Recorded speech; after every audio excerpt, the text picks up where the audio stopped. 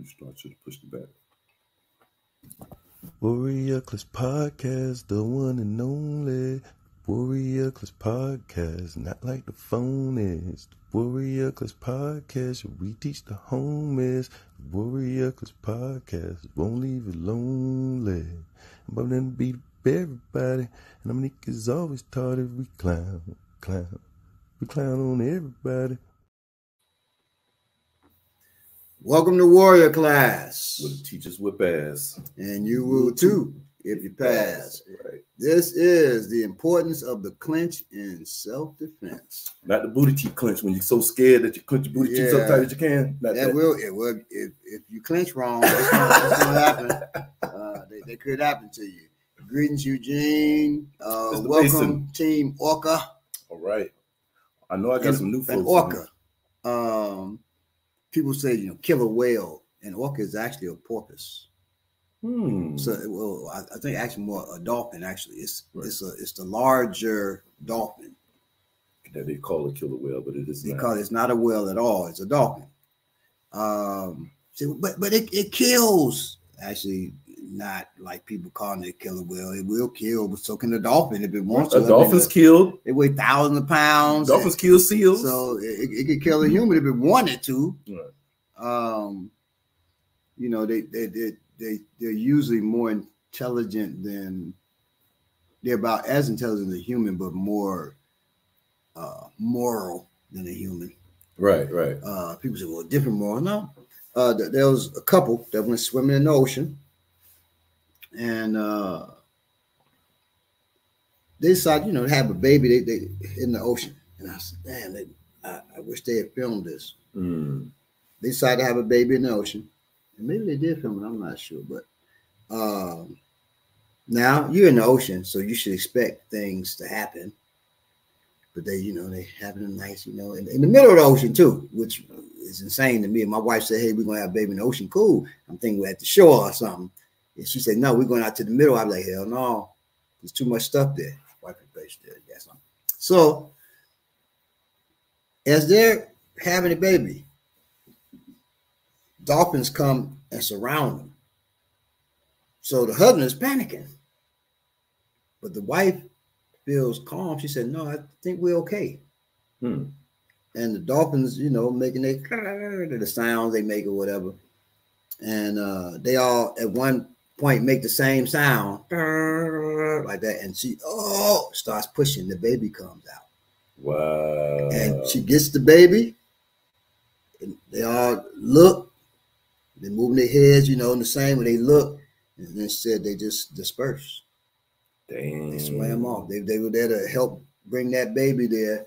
They swam off. I said that baby should always be taught a respect for the sea. You should give it some kind of name. They were white, so they probably didn't practice African tradition. If they did, they would have gotten a name probably dealing with Olokun. Right.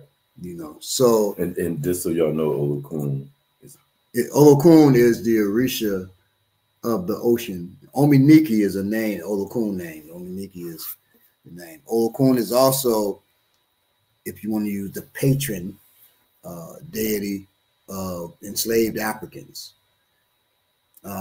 Most Olokun people, people born with that energy, to be successful, to be happy, they have to deal with black things. When people say blackity black, I could definitely see they that. got to deal with blackity black things. So they're going to have natural hair. They're going to have. They're going to sell African garbs. Doing African martial arts. They're going to be into African things, right? There's this one little girl, and her parents would, say she got to do dance, she got to do these arts, but it has to be African. What she does have to be African, or she's not going to be happy. And it turns out that they didn't tell her that. They pushed her to see where she would go with her stuff, and she is attracted to the African dance. Wow. She was training with me. Peace I manifesto. Are the Orisha same as the Netters? No, I hate to do that.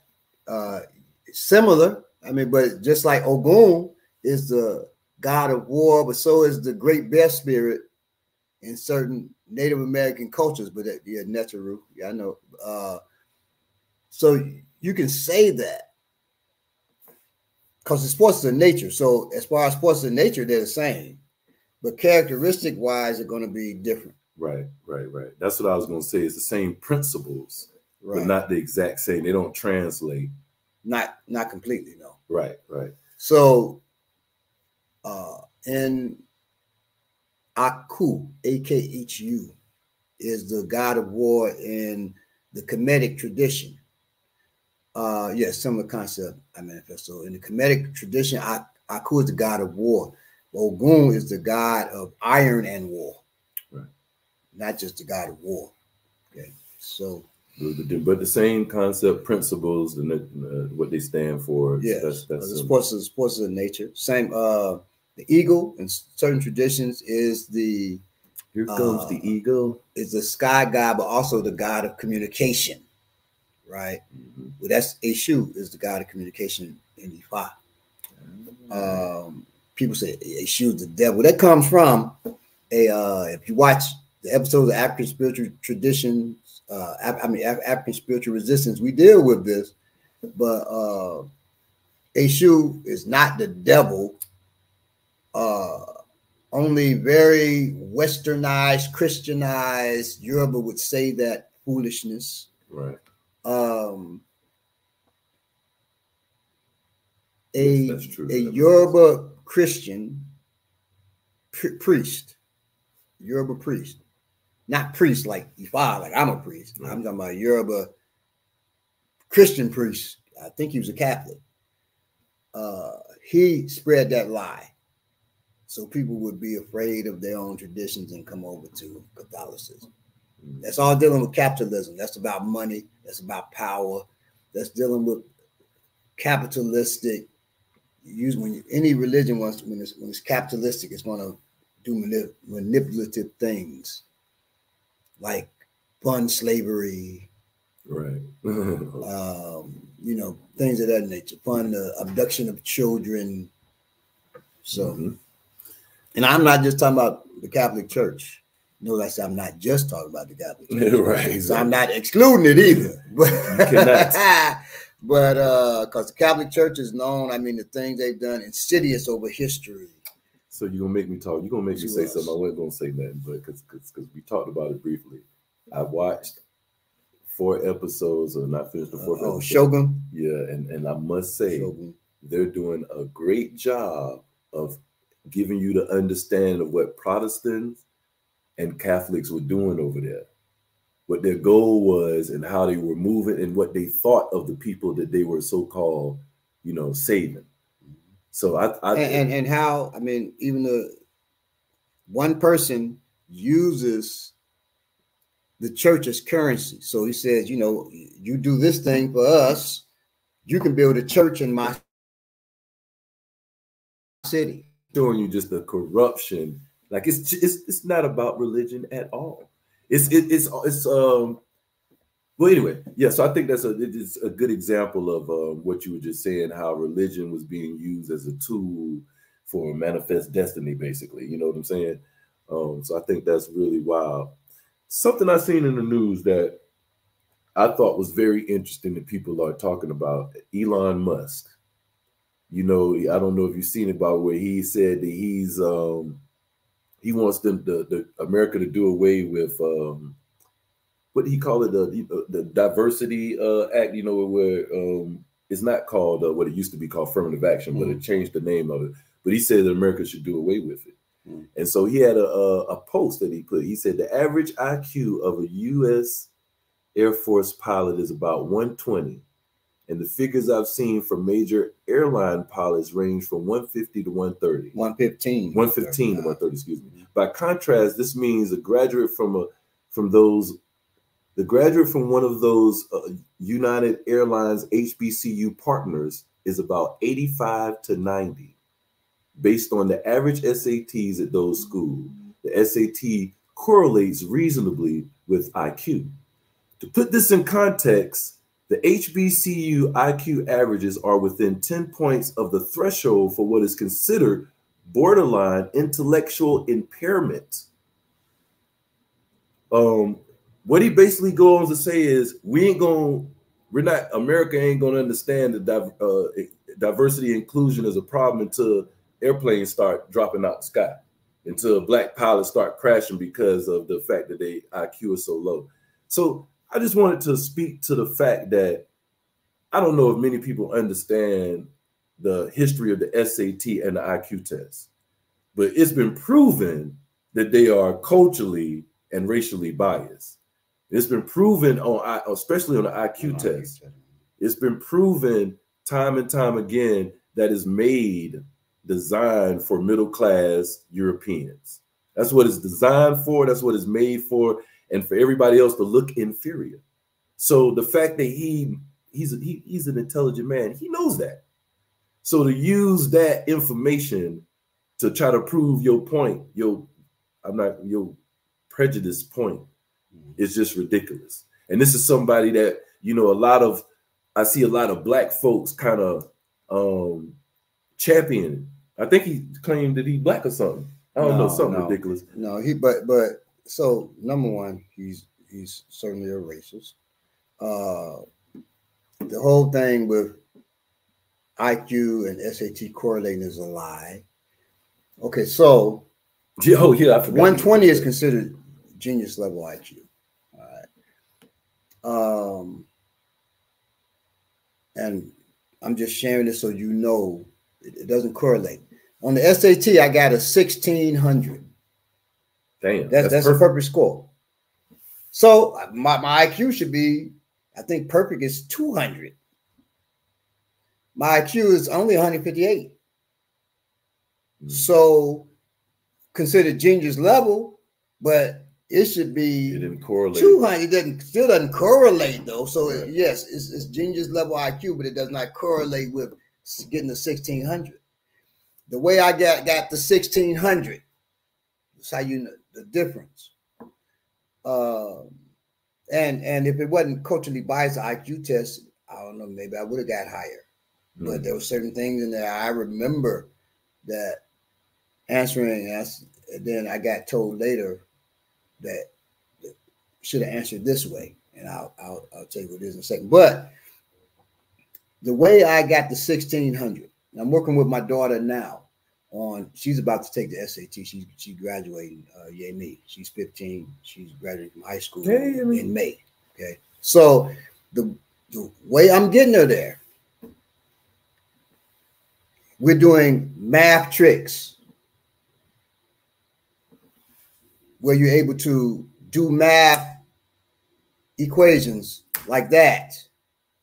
There's a book you can get called Math Tricks and Tips, book 1 and 2. So you know that.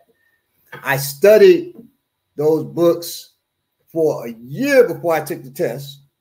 Wow. Did the whole thing, and then so I studied the whole thing, studied again a couple of months before I took the test. I also have gotten my daughter, so look where she's weak at. I was never weak in this, but in the use of the colon, semicolon, and the comma. That confuses most people. Yeah, that got me. But because I write a lot, I was forced to understand right now the proper usage of those, right? And even now, sometimes still, I have to go back when I edit my books and look, say, oh, snap, when I have it edited, I should have had a comma here instead of or a semicolon here instead of a colon, or, you know, that kind of thing. So that's how you learn the tricks to take the test with speed, but you know certain things in that are key. They're going to be talking about fractions. And if you weaken fractions, you learn the tricks, what they call hacks now, to be able to do fractions easily. Okay, fractions can be converted to decimals. You take decimals, and you have decimals, and you have like say whatever 3.4 times 10.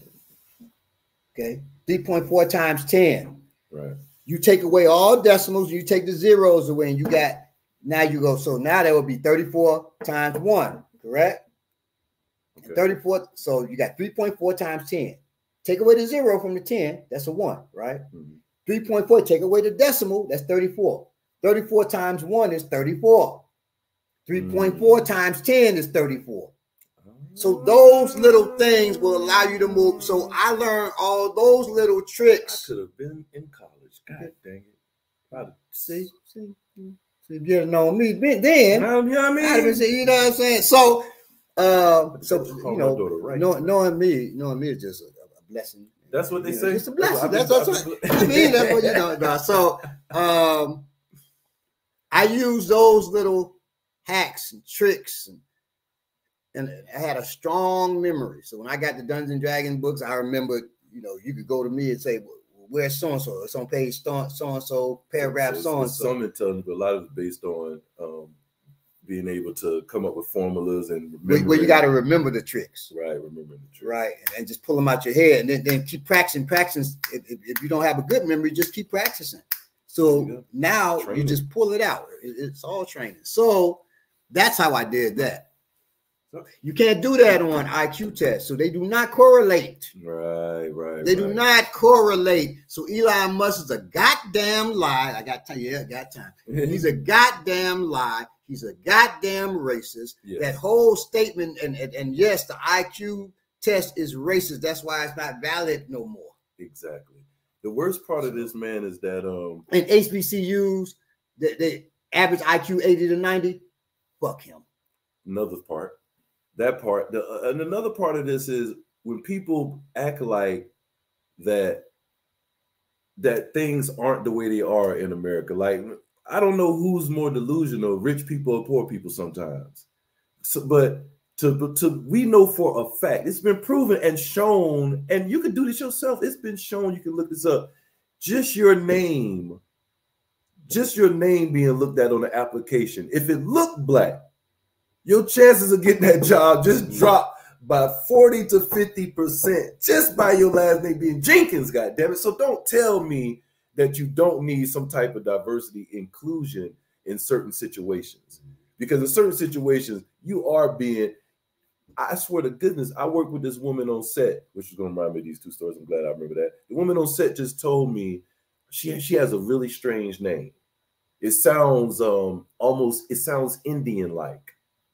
And she gets work, and one time an employee told her that that they felt that she should include a picture in her resume.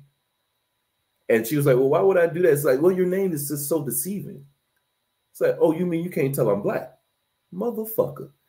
That's the kind of bullshit these people be on. So diverse and include whatever. If you out there trying to get into certain places, then you need that. You're gonna need that because folks is looking at your name, trying to see anything they can to find out if it's a black or a white person that they can use to discriminate against you. So yes, this is necessary. Elon Musk is an asshole, and I, you know, I feel sorry for people that seen this driving around in his spending $80,000 on his vehicles, finding out it's the worst thing. It's already bad that we who we are in a world where we're using people that hate us. We got to use we force sometimes. You got to use the lights. You got to put gas in your car. You know these folks don't like you, so the stuff you have to do, that's one thing, but the stuff you don't have to do, I don't have to patronize this store. I don't have to buy this from this person. So when you find out you done bought something from a motherfucker that don't like you, that's gotta hurt. And if you don't have to keep it, give it back. How about that? So I wanted to do that. And real quick while I'm running my mouth off. Just got back on set. I already told Barbara one of the stories, but I didn't want to have to tell the second one twice, so I'm going to tell y'all real quick. Is that Ryan Started Television? Look at that. Just tapped in real quick. Give us y'all full salute to the family. Oh, hey, peace, peace. Back to you, back to you. How you feeling, comrade? Yes, sir. So real quick, man, this is I'm telling this not to talk about violence or being in violence, but it's an all-around point I want to make about being in control of yourself, the situation, your environment, understanding risk and everything sometimes. And sometimes you might have to eat some shit. So two situations I done had. I'm not eating PC. I knew he was gonna say something about that. Okay, maybe not eat no shit. So I'm on set, my first time being back since the strike. I got lucky. I was supposed to just be doing this one scene. I had the pleasure of meeting Terrence Howard and on the scene. I end up staying, and now I'm just on this until I guess these couple scenes are over with. I'm going to be on it for a second. Reoccurring on this movie being shot. So I got bumped up from a background to a feature, right? And I didn't think about how other people may look at that. In hindsight, once I explained the story to a friend, they kind of told me, they put it in a different perspective and I see it different. So I was going to tell the story differently, but now I'm going to tell it with a little bit more truth and more detail. I was going to leave a little bit of details out because I'm like, you know, I done gave my card out so many times. So many, anybody could be watching this from the set and it could get back to the dude. But I don't care. And I'm going to tell you why, because I didn't realize after saying the story over, I realized that this person absolutely knew what they was doing and it wasn't an accident. So what happened was at the end of the scene, at the end of the day when we wrap, we got to change clothes. So men go in a little tent, women go in a little tent, you zip it up, everybody changing their clothes. Well, it's so crowded that some people, the tents are next to the wall. So some men are going behind the tents and changing behind the tent right there. And just coming from behind the tent once they finish or whatever. So we talking in the tent, men changing clothes, whatever. And these young dudes, I say young, they 30s, but young to me. So these young dudes, they hype because they finish. While me, I'm tired. But you know how young folks, they hype at the end of the work day. So I wasn't paying attention, but this young dude got right by my ear. I'm outside the tent and just screamed. He just said, real loud, right by my ear. I didn't realize at the time, but he knew I was right there because I'm talking. You could hear me talking outside the tent. You know what I'm saying? But I'm not going to, it's going to take forever to tell you why I know he knew it. But he knew it was me. But so he yelled. And I was like, yo, man, you're in my damn ear, bro. You don't chill out, whatever I said. So dude's like, man, fuck your ear. Yeah. So I was like, whoa. And in fact, folks in the tent was like, whoa. You know what I'm saying? So I'm like, whoa, hold up. I'm like, hold up, bro. Ain't no fuck me nothing. You know what I'm saying? You ain't got to talk to me like that. So then the dude said, man, I'll put my KCID in your ear. What? You gonna do what? Dude say, yeah, I can fight too. I never told nobody I could fight. What are we talking about? I said, look, we ain't got to talk no more. Put my clothes on. And then I got out of the tent, went around, looked for who said. So I'm looking for people now. I'm like, hey, was that you, bro? Who was that? I'm going to the tents. Because, yo, was that you? Was that you? I go behind the tent, I don't see nobody. I'm just asking folks, is this them? Is you the one talking shit to me? You the one? I should have chilled out. The person that did it, they basically ran from the scene of the crime. They didn't want to be seen. It wasn't really nothing. They was cutting the food. I'm just not the food to cut with. But they were playing. But I ain't playing. So I could have let it go at that point. I realized they ain't trying to be found. The other people that seen that it was them, they see that they ain't trying to be found, so they look like a coward right now. That ain't good enough for me.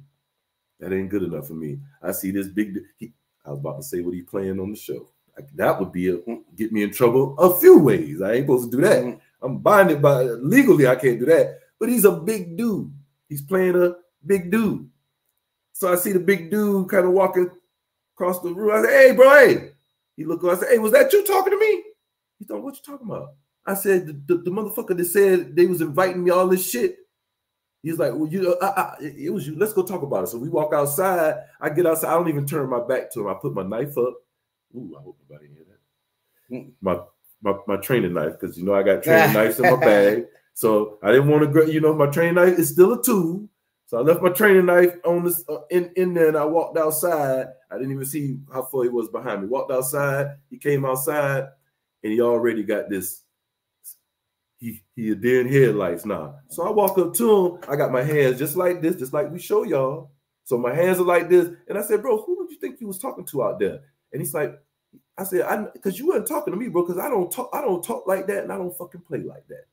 And so I'm walking towards him, and as I get close, he said, are we playing? Are we joking? The fuck is you talking about? I said, no, motherfucker, I'm not playing and I'm not joking. I'm for real. And then some people came out. One of the dudes that was with him, wanted to see what's going on. And one of the dudes that was with him brought one of the ADs. She came out. So if I'd have had my hands on him at the time, I was gonna be gone. AD assistant director. Yeah, so I'd have been taken from the set. I would have never been allowed on that studio, not just that particular.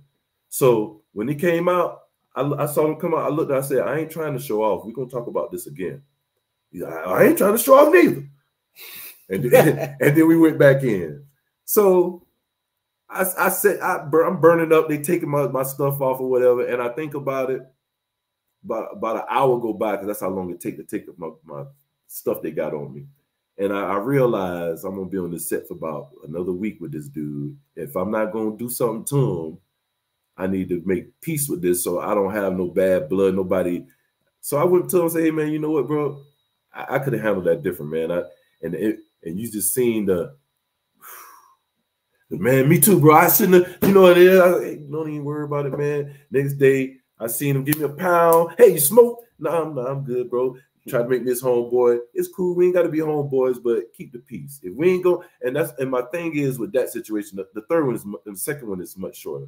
My thing with that one is with anything, if you're gonna do it, do it. If you're not, leave it alone.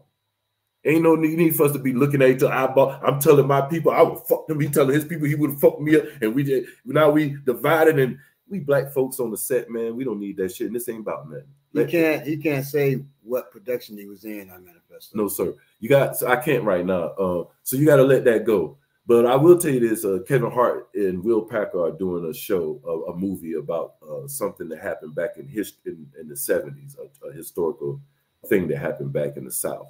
So it's a really good movie. It's one of those star-studded movies where everybody make these cameos. So you're gonna see everybody, and it's gonna be real good.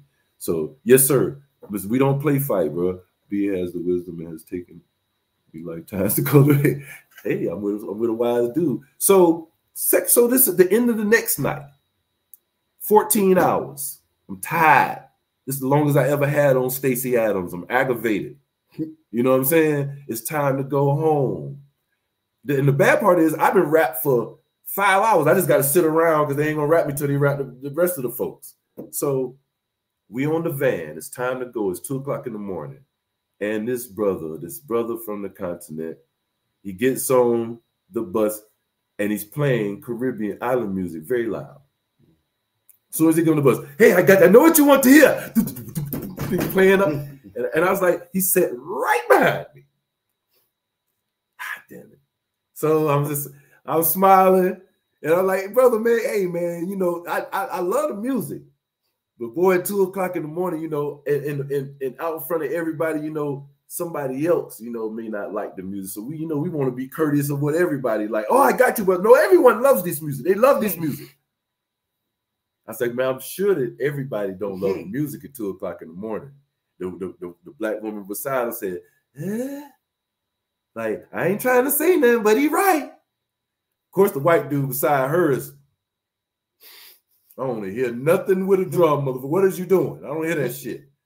And so, you know, there's older folks. I don't know. I told you before, I'm always put in this position. You know, I got to be the one speak up for the group. So he's like, no, trust me. This music keep you in a good mood. You can be upbeat. I said, brother, please, man. I'm telling you, I don't want to hear any music at 2 o'clock in the morning. I don't care if it's the best sound I've ever heard in life. I do not want to hear it, bro. But I appreciate you. I'm trying to still smile. I appreciate you, bro. No, trust me. Just give it a minute. Give it a minute. It will work. You will like it.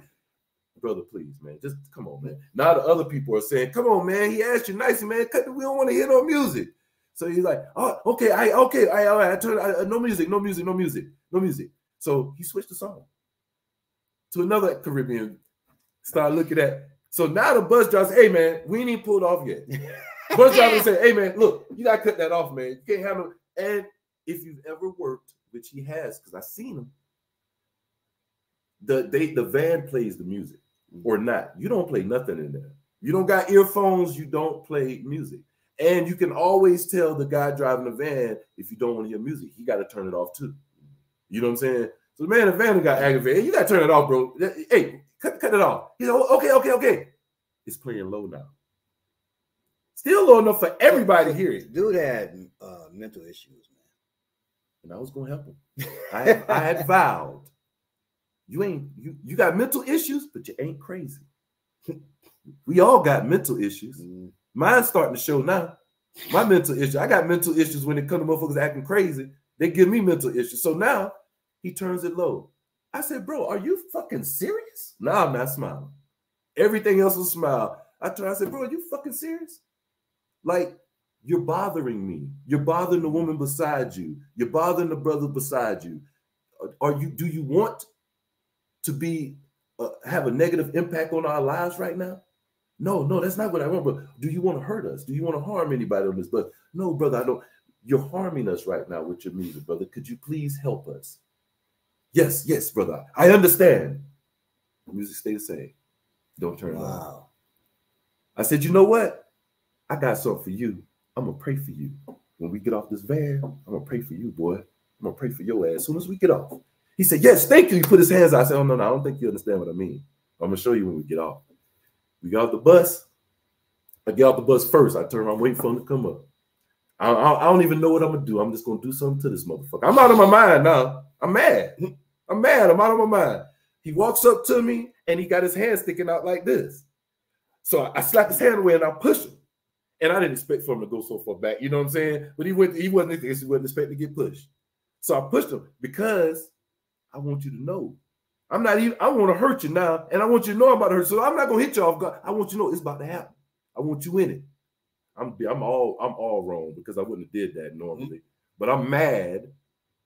You know, I'm not thinking properly. So really, I gave him time, if he had any sense, to pull a tool, to grab something, whatever the chance. You know what I'm saying? He had a tool. That big radio. Yeah, exactly. To use the tool that he had. You know what I'm saying? So his eyes is, when I pushed him, his eyes is, why is he doing this? And I start walking up, I'm walking up to him real fast, and I'm about to grab his motherfucking ass. And the white dude that was sitting beside me, him, got between us and say, hey man, you want to do this? You don't want to do this, do you? And thank goodness for our white savior. Let me say, I've never had a white savior. I've never had a freaking thank God for our white savior. Woo! I'm sorry. Okay. I should have said just a person. Yeah. How y'all be doing this South? I've never had. He was a European, and he did save this man and saved this man's life. But you know, but seriously, he stepped in and brought peace. He did step in. Isn't that what white people do? No, what he wanted to be able to say is, I tried to stop it. That's all he really wanted to do. I manifesto. He knew the language because he was speaking with them, and kept. Did he know? Of course, he knew the language. Yeah, he knew the language. Man. Now, see what I would have done in that situation, because anytime you put your hand on somebody, it can lead to death. So he didn't earn death. Right. That radio would have died. God damn it! I wish I'd have been thinking of that. Right on the bus, I'd have locked his wrist up, taking that shit, splat, and gave it back to him. Thinking like a parent. You thinking like a parent. Damn it! I wish I'd have had my parent, bro. I'd have destroyed that, and that gave me so much joy. That was what I was supposed to do. Holy shit, boy! You better not play that motherfucker again. I'm waiting for you. Ooh, that's why. After you destroy it, then you put it on your lap. Then you radio. I dance around it. Right. I take a broken speaker and be beating it. Man, you're right. It brought me joy. Yeah, you go. Peace. I mean, you are the best for that, Baba. I appreciate you. I should have called you when the shit was going down and got some advice right there. I'm about to beat this motherfucker ass when I get off this van. But what should I do? Destroy his damn boom. And you all always remember, whenever somebody puts their hand on you, or you put your hand on, death can come. Exactly. So you don't allow anybody to put their hands on you, and you don't put your hands on folks unless you plan to kill them. Yeah, bro. So, you know, a lot of times people will say to me when they find I'm a martial artist, I want to make you mad. I'm a martial artist. I'm not a psychopath. Yes. And if they really understood what a real combatant is about, you don't have to ever worry about me putting my hands on you unless I plan on killing you. Right. And that's where we have to be, because just like pulling the pistol, you don't pull that shit unless you're going to shoot. Right. These shouldn't touch a person unless you plan on beating their ass to death. You know, or giving it your A game, trying your best to. You know what I mean? So and that's the first thing I thought when I got and outside. when you pushed him, he tripped. Could have failed. Hit his head on the band. He could have died anyway. And that's why. And somebody pushes you, and you say, "Wait, just push me." No, because you could fall, bust your head, and you're out of here. Your wife, your husband, they don't have a spouse no more. Right. Your children don't have a father no more. Your mama don't have a child no more. Your sibling don't have a sibling no more. Don't allow that, right? Or you're never the same again. Yeah, or you never, right. You were brilliant. Right. Elon Musk said, "Oh boy, he's a smart one." And you get your head busted. You ain't that 80, 90 HBCU.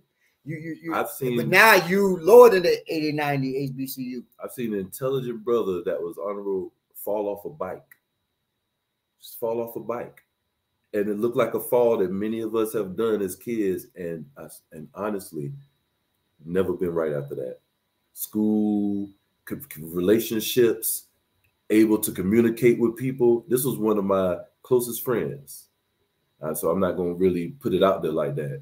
But the folks that I'm talking about, the folks that know what I'm talking about, like just a bike accident. So a fall is a serious thing. That's why, again, one of the first things you learn when you come to us is you learn how to fall. You learn how to fall in the road. Now I'm gonna put my friend there, Donald Clark. Y'all heard me talk about Dennis got stabbed by Bubbles. That's his brother. Well, Donald, brilliant, was the #1 wrestler in the United States. One of the top 5 judo players in the United States.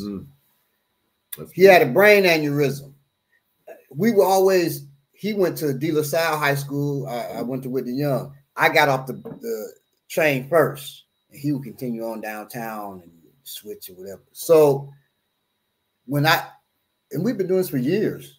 As soon as I'm getting off, one of us would, try to hit the other one. I try to hit him and break off. He hit me, that was the fun thing. And then I'd throw a cover, try to hit him again, that kind of stuff. But this time I hit him, pow! And I said, something wrong. Donald didn't try to stop it or try to come at me himself. So what's going on? I said, what's going on, Donald? And he waved. I don't know what the hell.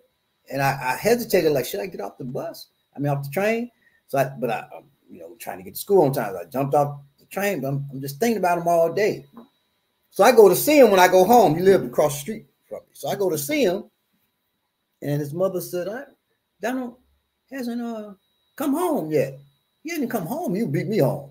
He didn't come home yet because I had sports. Well, he had sports too after, but he would always beat me home. So I said, what's going on? So she sends her husband to look for him and basically traces the steps looking. Then they start calling the hospital because they can't find him. They found him in the snow on 47th Street. It was nowhere near where his school was. He had got off the train and he didn't know where he was at and passed out in the snow. He had a brain aneurysm. Donald was never right again, man. I remember he was like, man, I can still fight. Me and my boy Anthony were riding our bikes. We rode around to my block and we would chill in there, drink some water. He come, I can still fight. Out here, y'all the men around here, everybody know y'all got hands. I still can fight though. So he kept, tapping on Anthony. Anthony's big, strong dude. He country strong, but grew up in Chicago on the west side, so it was hood strong. And so he kept on, and he said, man, stop, stop, man, stop, Donald. He kept on. Donald, stop. Donald kept, what? Kept hitting him in his kidney and stuff. And said, I told you stop. Boom! Hit him in his liver. Now, liver shot to drop you anyway, but I need sparring with Donald, need him in his liver one time. He backed up and still came at me. Mm. He was a big, strong dude. Bad too. if you do that. But he got hit. He got hit in his liver, and it wasn't a normal like, oh, people back up and kind of kneel or whatever. He just, he fell over like that brother in class who hurt his hip. Oh, yeah, He fell like that, boom, and then he was, something messed up. And me and Andy looked at each other. We both got a little teary-eyed. I said, man, I'm out. I couldn't take seeing my boy like that. People say, well, damn, you didn't get him up? Nope. We both rode on off to the sunset. We couldn't take seeing Donald, it was me, Anthony, and Donald, the hard hitters in our block. And see him reduce to that.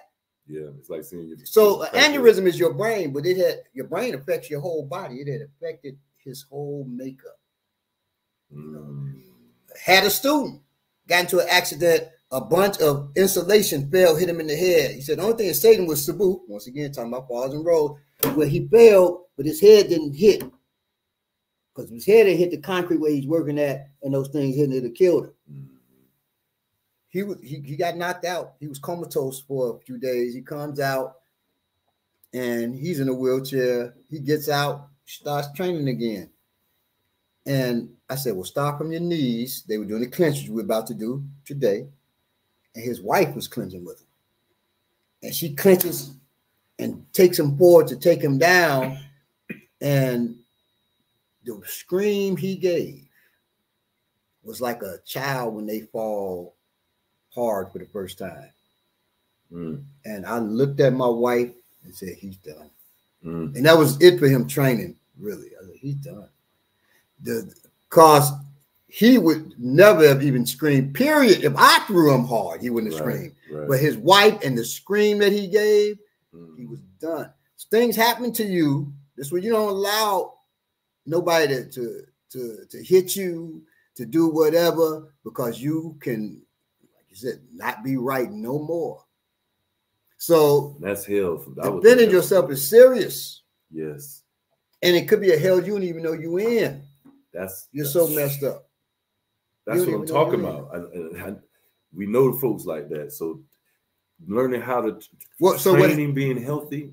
Real quick, what happened to Dennis? I was talking about they were pitching pennies. Dennis and his woman. No, yeah, you remember? No, he asked about did he survive? That's did he survive?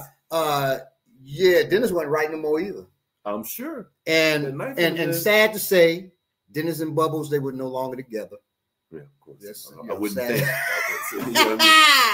I don't know. Bubbles looked so good. Bubbles had done it to me. We'd still been together. I couldn't just let that beauty go away. Me and Bubbles, I'd have hated Bubbles forever, but at least I get to wake up and just see that beauty all day long. I'd had it, I'd be like, damn, you stabbed me, Bubbles, and I really want to kill you every time I think about it, but looking at you, they go away. Bubbles, if you're around, you must truly have been a beautiful woman. Bubbles, I would imagine, probably looks good still. Like some of those women, when you look and say, wow, they look really good. Like Bianca, what's her name? It's Bianca Ferguson. And her daddy is an actor too. She acted on Buffy the Vampire Slayer. She looked like she was 19, but I think at the time she was 40. She is still incredibly, because she was incredibly beautiful then. So there are people like that. Yeah. And I would imagine Bubbles, Bubbles on that level, like, whoa, this is crazy. And they called her Bubble because she was so bubbly. But she would put a knife to the goddamn. I'm gonna say this too before we get into it. 5 cents. Beauty. I've been thinking about beauty lately because the person thinking about me. That's not the person that's playing my girlfriend on this. The person that's playing my significant other or my date is like a fashion icon type person or whatever. Yeah, a celebrity or whatever. So I can't wait till y'all see this too. I'm not familiar with this person. I was familiar with who they were when y'all heard the name, but I didn't know who they are on social. They socialite. They're the it right now, so to speak. But I didn't know that they dated a famous. Right, they did. Yeah. So I didn't know about that. We're engaged to him, but something. I didn't know about that, and a few famous dudes. Yeah. But one of the big ones right now, they dated. Right. So I'm when I'm seeing this person, I don't know this. So all I see is them for who they are. I don't see. I never followed them on social media. I ain't see them on the cover of blah blah and blah blah. So I don't know. I don't see the computer in the airbrush. I don't see none of that. I see the person in front of me, and the person in front of me, I'm about 25 years older. They small. They're like a small, almost like a child to me. Almost a very young woman to me. My daughter 18. You got to be at least. In 19. I was about to say at least 10 years older than her, at least 10. You know, at least 10. You don't have to be around 30. You have to look like a woman. You can't look like a pretty girl. You know what I'm saying? And so I didn't feel what everybody was feeling. I didn't see everybody's feeling. And it made me realize that, you know, Chu, we were just talking about beauty. You know, beauty can be, I think, so let me just say, real beauty like they say, don't ask for attention. It don't need no attention. Like real beauty don't need no lights, no cameras. You can see it out there at the grocery store. It's not just attractiveness. It's right. Internal. Magnetism and beauty ain't the same thing. Right. People don't understand that. It's people with incredible magnetism that art is really beauty. Beauty, like you said, is inside. When somebody is beautiful, that's not sexy. It can be, but beauty is an inner thing. And everybody's like, she's so beautiful, so beautiful, so beautiful. And I believe she's attractive. I think she's very attractive. But she wasn't beautiful to me. No. There were women on set that were far more beautiful. When the first time I ever called a woman beautiful, I called women fine. Right. Like, you know, damn, you know, that kind of reaction. The first time ever I called a woman beautiful, outside of my mama and my sisters, was when I was standing on the steps of Mos Mariam in Chicago, and I looked over the brothers over here, the sisters over there, and I said out loud, I was looking, and I said, man, those sisters are beautiful. I'm talking to MGT. GCC and the Vanguard, those that's in the nation, right? I looked, I said, now it was some fine sisters on this side. Right, I understand. But when I went up, the sisters that were in the nation, I said, those sisters are beautiful. And other brothers with me, they said, man, you ain't never lied. It's beauty. And I said, I ain't never called a woman beautiful. My boy Anthony was right there. I said, I ain't never called a woman beautiful in my life. But other than my mama, my sisters, maybe. I said, this here? Wow. And that was one of the big attractions for me, not even sexually or anything like that, where this is producing women like that. Right. I got to be a part of it. And that's what brought me to the nation. Same way, like, oh shit, they got this shit. I felt the same when I went to Freaknik. I was like, these women are okay. All right, maybe not. It was a little different situation, not Freaknik. But not, but seriously, Freaknik, I ain't see beauty. I saw fine, but I ain't see beauty. I was a body ideologist back then, so you know what I'm saying. I had to do a lot of research to be a Freaknik. But seriously, we're gonna get to it though, because now with Freaknik, this is real beauty. White woman walks into this place that I was bodyguard. White woman Freaknik, I'm and totally confused. And she's followed by brother. She said, "Come on in, niggas." I said, well, what'd you say? Whoa. I lost my whole professional demeanor. What? She said, come in, niggas. Talking to dudes and they slobbering. I said, what did you say? Now, I'm not a security guard. I'm doing executive protection for somebody else. I'm going to be a professional. I ain't supposed to say nothing because I'm taking care of something. But I said, damn this. So the person that I was securing, who I won't name, I said, I'm going to go over here for a moment. Just sit tight. I went over there and said, say it again. Like that, right? Mm. And the person that I was with was like, that's why I won't say who it is, but say it again. She looked back at the dude. Hey, Shock, I'm new down here. Hey, Shock, what's up? What you gonna do? I said, I'm not gonna put my hands on. I'm gonna put my hands on y'all. If she says it again, and y'all don't snatch your ass up yourself and throw out of here, I'm whooping y'all ass. That's what I'm talking about. And they're like, hey, to her. Hey, don't say nothing else. Go ahead on, girl. Go on, sit down over there. And they like, this dude must be nuts.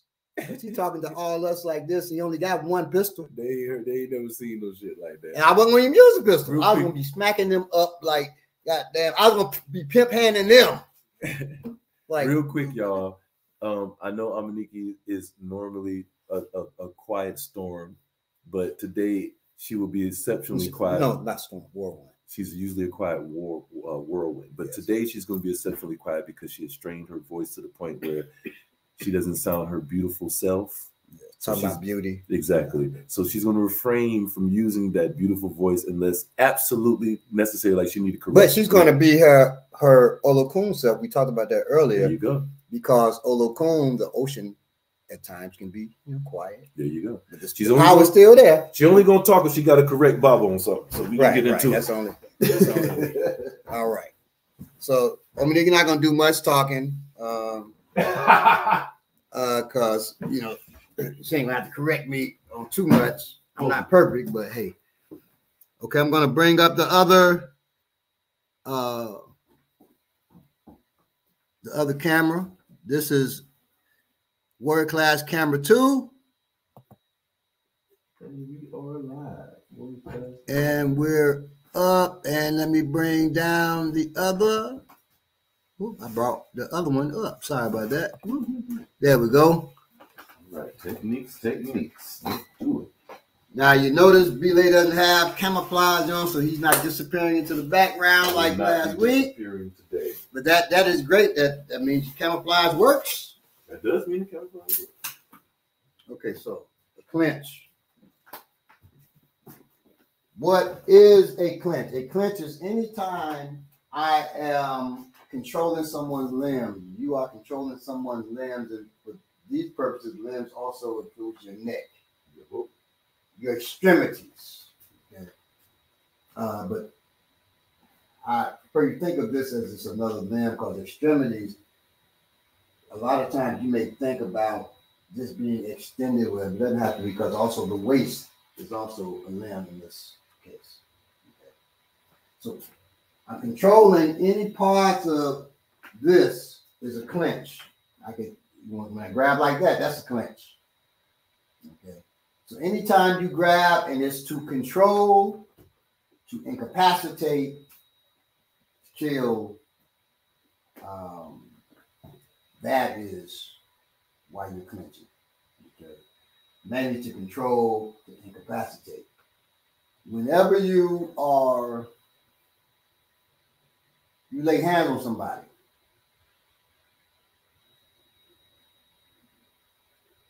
for you all, you're not soldiers. Your first thought shouldn't be to kill, but your second thought may have to be, I gotta kill this guy.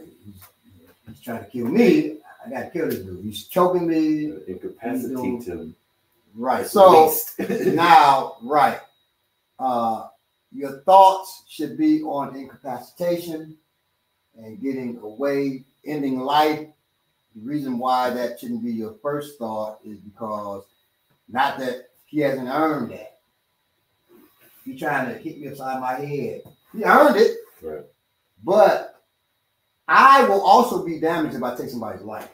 A lot of folks teach that really willy-nilly, just hit him in the throat, and then you cut down and open his guts up. Well, killing somebody affects you. If you don't know. So it's irresponsible just to teach somebody to kill somebody and you don't talk about, because you probably don't know the mental effects that it has. So these people playing, kick him to the throat. You're playing. Pluck his eyes out. I know. You're not plucking because how you practice that? What fool lets you practice that? If you do, you only got 2 shots. So that's not happening. You don't. That you train. You fight the way you train. You don't train to take somebody's eye out. I know a bunch of Wing Chun people. They do Bill G. And say strike to the eye. I say no. You best train striking to the neck. And then your fingers better be conditioned. You best train striking to the liver because striking to the eye is not happening. So I know guys, they try to put on goggles. And then they ask me to come to their class, to try out their ideas. So they say, put the goggles. I ain't put the goggles on. But put it on one of your students. And this one brother who I know, he I said, let me try that, please. And so I tried. And this pat, you're not using your hip. And I would pop, and that shit would crack. Because they're scared of getting the shards in their eye. I said, you can't train with that. And you keep doing it, then the shards are going to go in their eye. Another friend of mine said, hey, we're going to train because I dreamed this. You go next to the eye. And it seems smart. But me and him were drinking as we're talking about this. And I didn't know his students were coming. He had students that came from a whole nother state. Not a state. We're in Chicago, not like Indiana, come from Gary or something, which is 10 minutes. They were coming from another state, which I won't mention. So, well, I will. They were coming from Michigan. And further than Detroit. Detroit by itself is about 2-hour drive. They were coming from about 4-hour drive. So there and then 4 hours back. And so we're drinking cognac, what they did there, drinking that yak. And they come and he's doing, and I was noticing, why he would talk to them and they're training, he would kind of doze. So as he's doing it, I noticed his finger starts to open his baby finger. Now, I've been drinking too, so I started laughing because I know what's about to happen. And so he looks at me like, wondering why I'm laughing. I am crying laughing because I've already seen the accident and the reaction is so funny to me. And so as his finger wavers, it goes, boop, his baby finger in his student's eye. And I was like, it happened exactly how I saw it. The dude's reaction on his toes and then falling, everything. So I'm crying, laughing. The students who drove all the way down, they looking at me laughing. They looking at him. He's looking at me laughing because he's drunk, and I'm laughing, so he's laughing. They said he really hurt, see, fool. He looks, oh my God. So he's looking. And they said, well, and one of his students is a doctor. So she's checking what she take, come over and he said, and I'm crying out like, yeah, man. And now he's scared though, because their eyes are red. I mean, super red. So they all had to leave. He said, hey, man, can you lock up my place for me? I got to take, so they all had to go to the hospital. So the way you train has to be intelligent. So you cannot train to poke somebody in the eye, so you're likely not poking somebody in the eye. People say, see, in the middle of the fight, you just do this. I can teach you how to hit somebody in the eye. You want to know.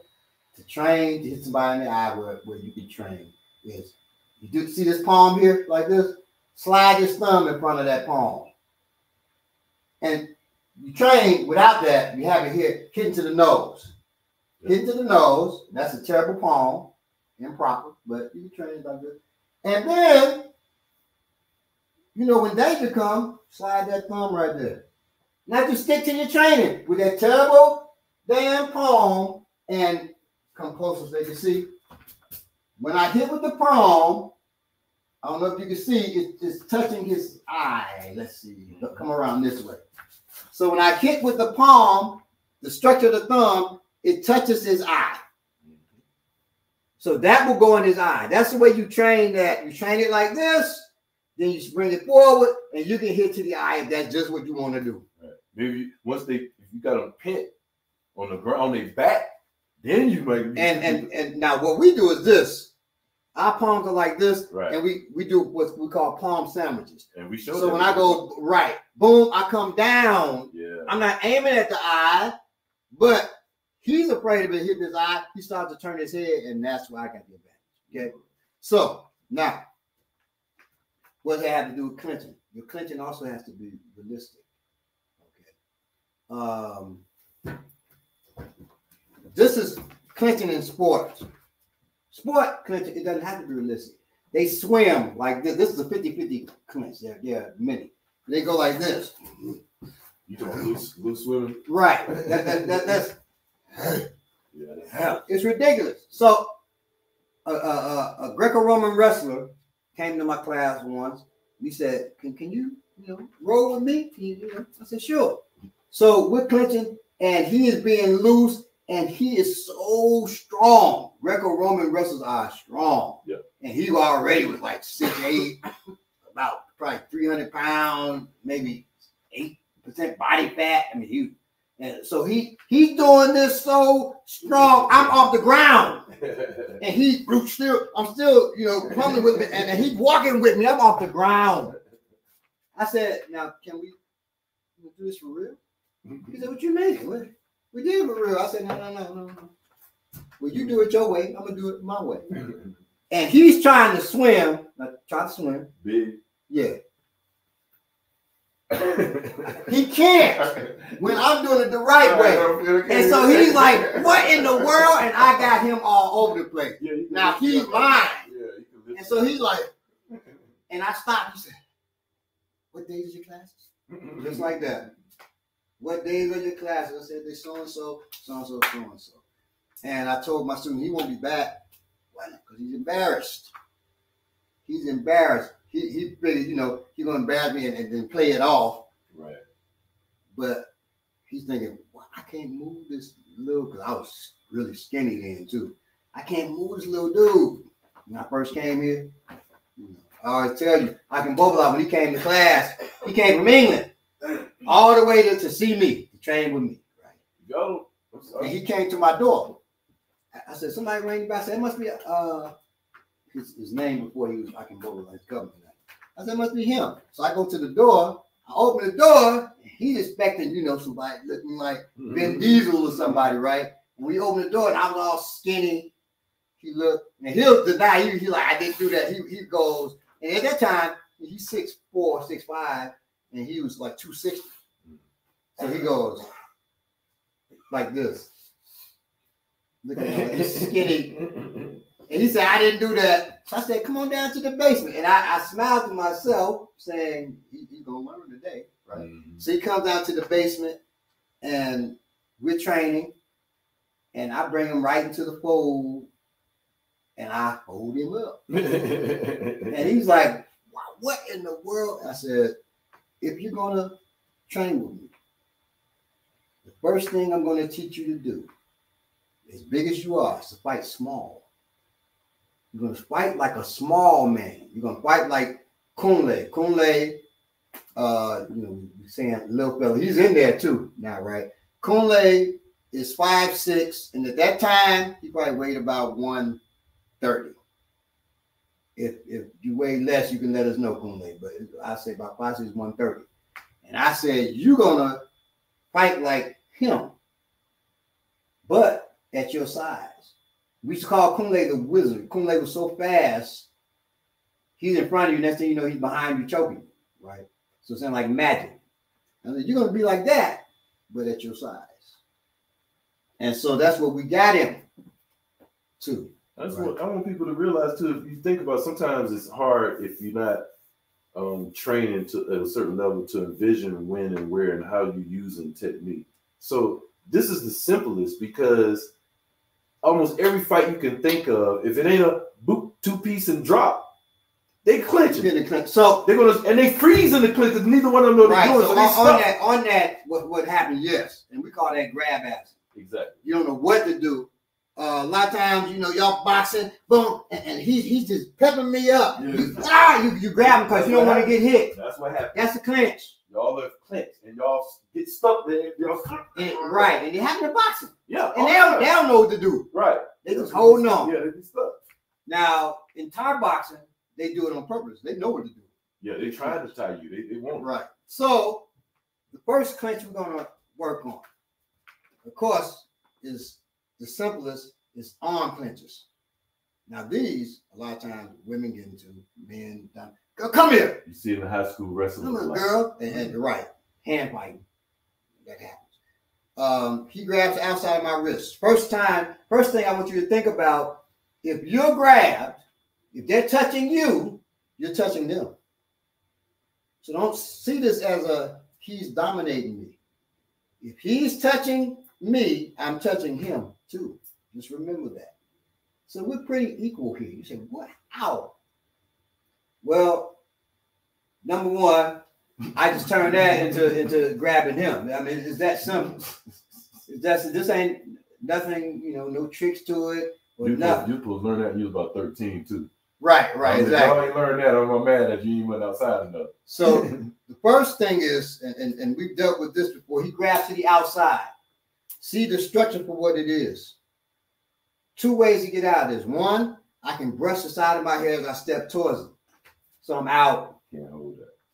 No, it doesn't matter how hard he does it. I just step towards him. The other is to circle my hand around. The only thing that requires is you have some flexibility. If you don't have flexibility, you just got to move this mug. Move it towards his navel, and your hand easily goes around. Just don't move it out there. That is stupid. That's going against what you're supposed to be doing. Go again towards his navel. So you move your hand past, like over towards his other arm, and you are there. I can actually go towards his other arm and be out, but we're gonna act like that didn't happen. And so you're right there. So if he grabs both, you could either step towards him, not with both feet. You could. That's weird. You can step with one foot, raise both arms though. You're out. Or you circle around. Right now we're going to do, because we've done this in another episode. Yeah. Y'all can watch the episode. I think it's called Escapes or something. But here, I'm bringing the hands towards his center. Towards his center, and then I wrap around. And once I grab here, I move my thumbs from here because I want him to get dislocated if he starts playing around. I bring him here, the monkey paw. We talk about the C hand to the monkey paw grab. Okay. And then he can do the same. He brings his hands there. And so this is what I want y'all to work on for right now. This is the first level of pummeling. Oh, that's nice. So make sure the first thing you do though, Belay, bring them in. Bring them in. Bring my hands in. Right. And then right. Ah, that's good. That's easy. And then gotcha.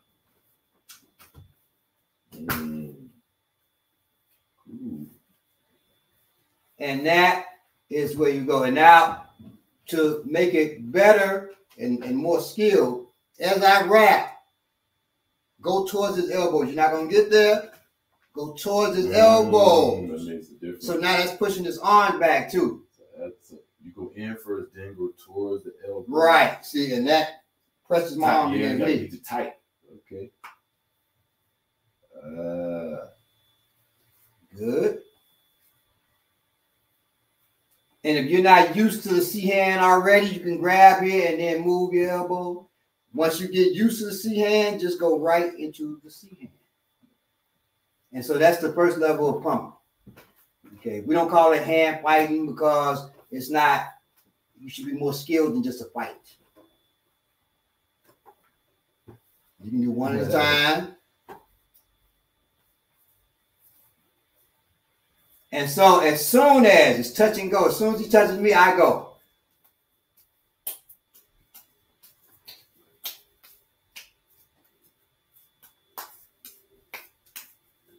Right. So that's the first level.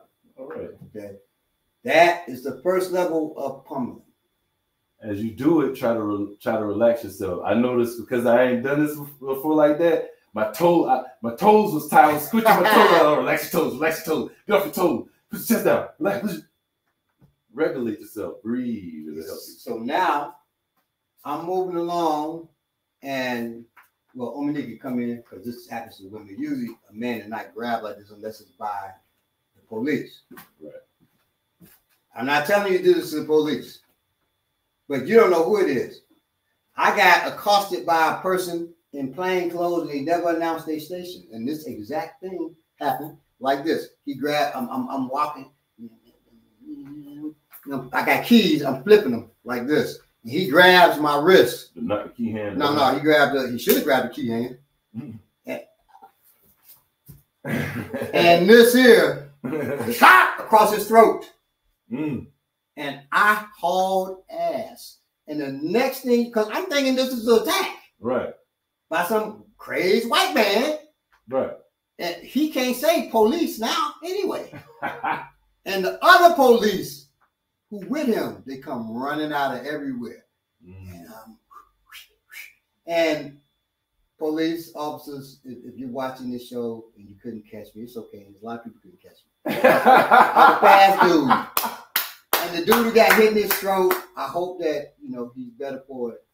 And he learned from that. For the detective that caught me, that he nicknamed Penn State, fuck you. That's my real feeling about the dude I hit in the throat. So when I went here, I got, it was probably about 30 keys on this thing. I used to practice with that. I just, wow! And really, it was bad aim. I was trying to hit him in his goddamn face, and I hit him in his throat. I really wasn't trying to hit him in his throat. And when it said, boom, like that, I knew I got it. And he went down, and I hauled ass just because I was so shocked that he hit his throat, because I was trying to hit him in his face because that's more humane. You can believe that or not. So, whether I hit him or not, and yes, James from Chicago. You know what it is. You know how it is, shit. But he said, "Well, why'd you run if you didn't know it's police?" So you said it was more than one person. That's why he ran. Right. I figured it was others. Yeah. And there's a white man in the neighborhood. There's got to be others wearing tactical boots, jeans. Oh yeah. He was a throwback jersey. So he was definitely on something. I had no clue it was the police. Oh, and he had a unlit cigar, which Chicago police love to wear unlit cigars. So in my mind, I thought maybe he is, but he wouldn't have been out there messing with me during that time because I'm just an innocent college boy. In the wrong place, wrong time. Guess he was in the wrong place. So we hope you're okay with that now. Right. So if you're out there, it was no harm, no foul. I didn't mean to hit you that hard.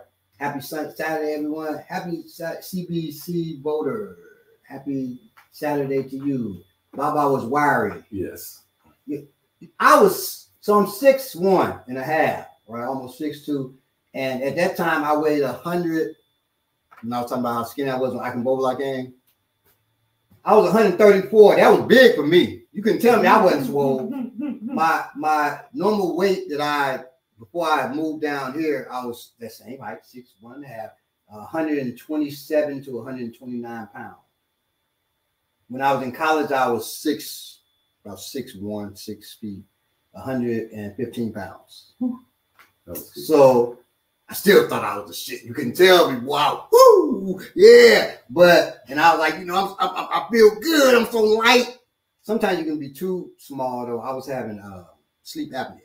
Because I was on the other end. I wasn't too big. I was too small. Yeah, 6'1", 135.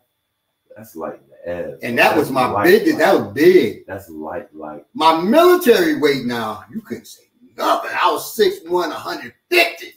Yeah, wow. And that's like it's barely there. That's barely there. It's skinny as shit. Damn. And I seen your military because you was skinny them up. I'm gonna post my military, one of my military pictures on here. I post both. I post my first one, the basic, how skinny I was. Yeah. Then I post after. I think you've seen the one where I have a firearm. I'm 150 pounds. You can say nothing. I was the shit. Can you show it? She knows Emmanuel Briggs said he knows all topic, but when you're done, could you show an effective use of the shoulder bump? It's funny because we did that last. No, so shoulder bump is part of the clinch. Yes, sir. So as a matter of fact, and we'll get back to you in a second. If I'm in the 50-50 clinch, this is also called over-under clinch.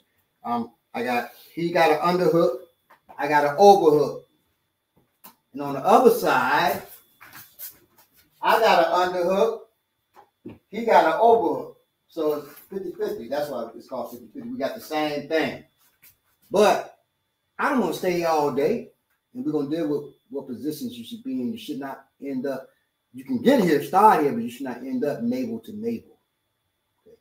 But I bump him with my shoulder. So from here, he's got me tight to him. I got him tight. That ain't changing nothing with, let's see. See, I can still move my shoulder though. Right, I can't. So he can't stop that. Even if he lays his head back there, he can't stop that. Still can move it. So I bring my shoulder back, bump it. And after you practice, you get that room, and then from there back. I didn't try to give him that room. I know he's gonna do the technique for real. Okay. If the person just is super tight and you're so much weaker than them, they're so much stronger, so much bigger. I don't say you're weaker. They're so much stronger. Then you can still just, you're going to move a little bit. I'm only going to move a little. See, that's still. About 200. And then from there, boom, I can hit his liver, I can hit his stroke, I can elbow, I can headbutt, or I can just turn off. Lock him here. Nasty. So you got different stuff that you can do. Okay. Now going back, come back on Nikki. When he grabs her wrist, she's going to go here. She goes in like almost like you want to clap her hands. She goes in towards, and you can clap your hands. That's setting up a rhythm. I don't like doing it. There. Okay. Because there's always rhythm in the fight. It should be broken rhythm in the fight. Mm-hmm. They should set up a rhythm and you break their rhythm. That's what you're going to do. Okay. It's a great. They understood that. That's real, breaking the rhythm. And that's, you see boxers do that a lot. You watch boxing, a good boxer, a boxer has a rhythm. It'll be, even his punches go boop, boop, boop, boop. And you see the other boxer, he'll go for the boop, the other boxer interrupt the boop, boop. Right. Well, so you all do this real quick. So if I'm, you're popping to the beat. I would always do, they popping to the beat like that, right? I'm in between the beat. He in the pocket. That's the pocket right there. He in the pocket. He's before his time. While they going on the beat, they looking like, what the hell going on? I go between it. So that you're breaking their rhythm. That's ill. That's but they trying to do so-and-so. They trying to dance you in between. Right, they right. Killing they shit. Add to their shit, right? That's nasty too. They like, what the hell? I'm sorry, we got this one. It's the same way with punches. He's punching. So we know it's artists that do this chain punching, right? Right. So this is how you do. A student said, what do you do if they doing the chain punches? You know where Artie came from. They probably was in class with Nikki. So when they punch it, I can't do that. You just join on with it. His rhythm, that's a rhythm. Go. That's a rhythm. I come between the rhythm. And it's scary. You can see the punches coming up in your ass. So I'm in between his rhythm. And that sends his stuff off. I'm in between the rhythm and the punch. You can't do that with that. It's just, that's crazy. Yeah. But I ain't found that out when I was doing that rotary punch. I felt stupid. All right, so I'm coming up and I'm grabbing. But you just gonna give me your hands. I like them type of women. But she's like, hi, how you doing? You know, and you come here, girl. So don't test yourself right. Just go right. Exactly. I messed up because I jerked. Well, really, it's gonna be this more than anything. Right, and so you do it on one hand. Well, do the other one with one hand. Just circle around. Yeah. Right. So now when they're like this, you practice. After you practice, after a while, you start seeing that. Dang. And so you're able to twist with that. And with that, you say, sir, what were you trying to do? You can add your other hand. What were you trying to do, sir? Because now you're twisting the muscle. Right there. It is a throw, because you're twisting the muscle. You can see the veins bulging out of his arm. You can't see him. Yeah, because he ain't got that on. And so then you hear.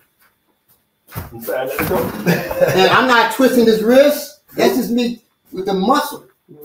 Yeah, muscle they train I ain't got. Y'all see that? That's the thing. Nothing but muscle. Yeah. So see, I told him I wasn't gonna make no more noises like that. When he does that, you go between any muscle. There's a nerve because there's an artery. There's a nerve. See, I've been training so long, I can fight that fist. There's an artery there.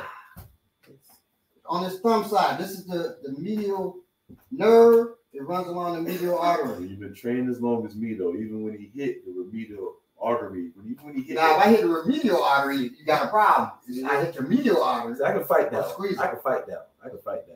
Oh shit. Yeah, now, so, and I don't like pressure points, except you do it because I'm from Chicago. We wear, sorry about that, we wear big coats. And so how you grab it? On that part. But it's slamming down on it. That.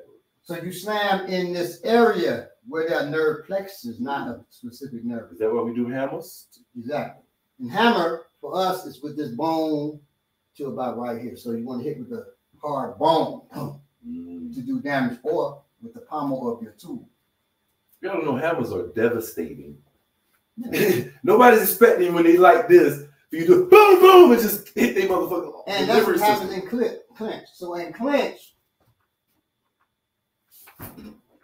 right there, right, boom, boom. I can come with the elbows. You're not go together. That. You're not expecting right there, that. boom. You may be expecting this. Right, I'm expecting the uppercut to come. Right, then you could drive your hand, keep your hand there. That ain't gonna do nothing. It's gonna hurt, but it ain't bad. But this, boom. Oh, and the right there, jawline, and then his head turned in. Oh, you give him right there, make him eat.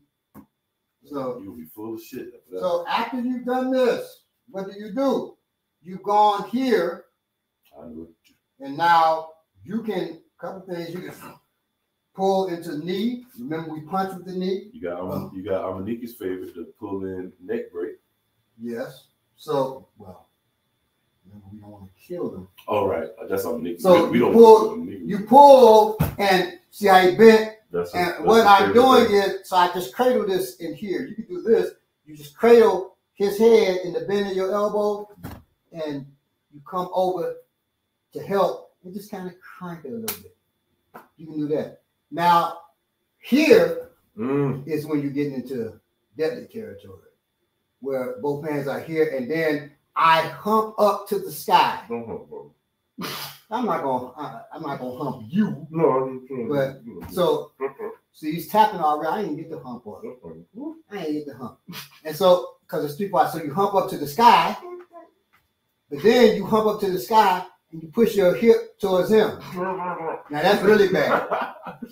He didn't get to do that in so long. He had to go put that's it on. It's really bad. So once again, I'm not gonna do that to you again because of that. Yeah, but here I pull him. That's it. And he's caught there. And so once he's caught there, now I can use the other hand or just that hand to rake. So once I rake, if I put this on his back, his neck's in a bad position. It's bad. If I don't want to damage his neck, come forward, I don't put this on his back. I just turn with this as I go, and then it'll hurt, but he'll break his neck. He'll just fall. Right. Look. But you leave it on his back, he can't fall.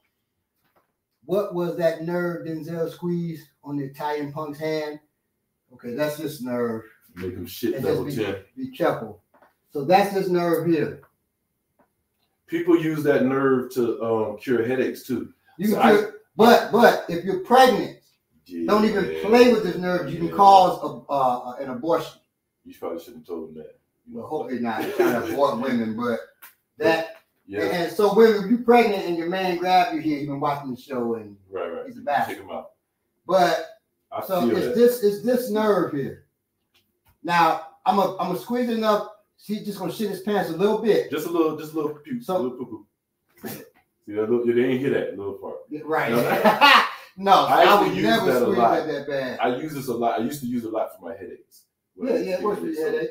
Now you can't do it too hard, though. You will mess yourself up. To train it, don't put the tip here. And I got a nail. I got a clip. But put the joint right there in there, and it goes in between. So it's between there. I don't know about it.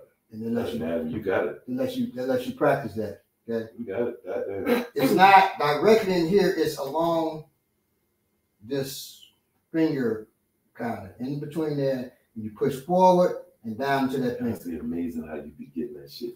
So that's the nerve that he pinched. I just want to say one time, we trained. Let's get crazy about it. We used to train that so much that pulling down, grabbing the head, or coming around cradling like this. I did that so many times that when I was afraid. I don't know if you remember. I was afraid. I was doing when I was working at the Flame. I was afraid that I was gonna break somebody's neck, because the first thing motherfucker do is throw their shit up, and we was training it right out there. As soon as you put your hands up, we snatch you forward. So it's here. That same thing is snatch you forward. Yep. I can go here, but as long as your body go forward, I got you here.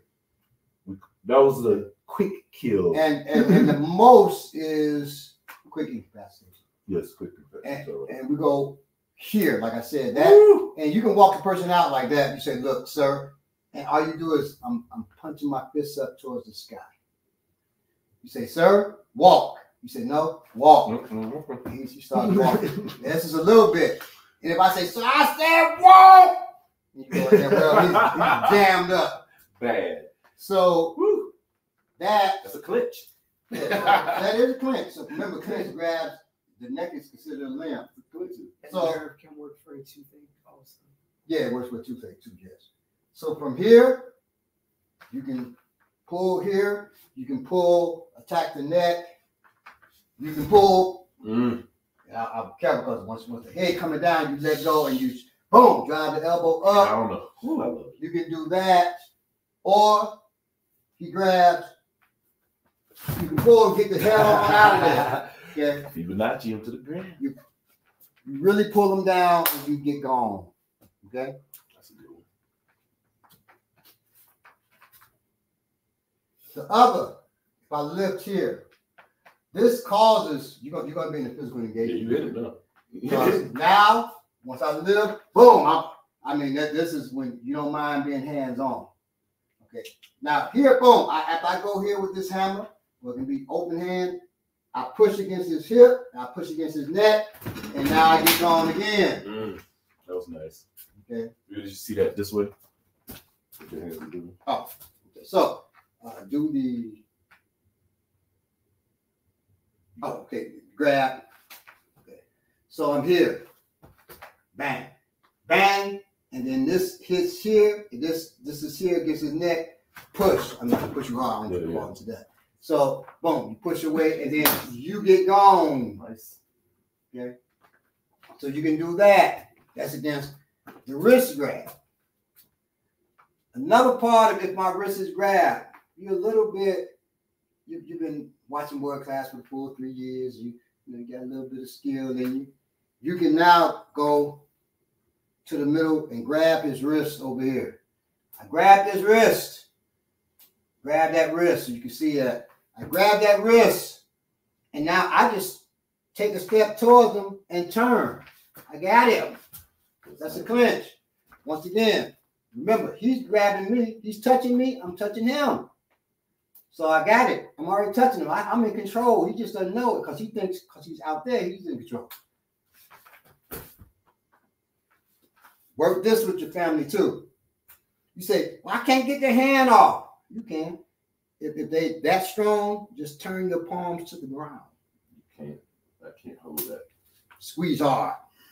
Use your thumbs too. Shit, squeeze it. Oh, y'all about to break my wrist bone. Can you feel your I fingers? can't. No, they numb and swelling. Oh my goodness. So you hear, you turn that palm to the ground, you're out. He did it slow. He could have did it fast, and you're just gonna hurt yourself if you try to grab really hard. Right, it's gonna hurt your thumb. You can't do it. I'm gonna go back to this and I'll hit myself. And that's what you're doing. You grab into his tricep, into his bicep. Your fingers should hook over. The palm that is tricep, and your fingers hook over to his bicep. This grabs his wrist.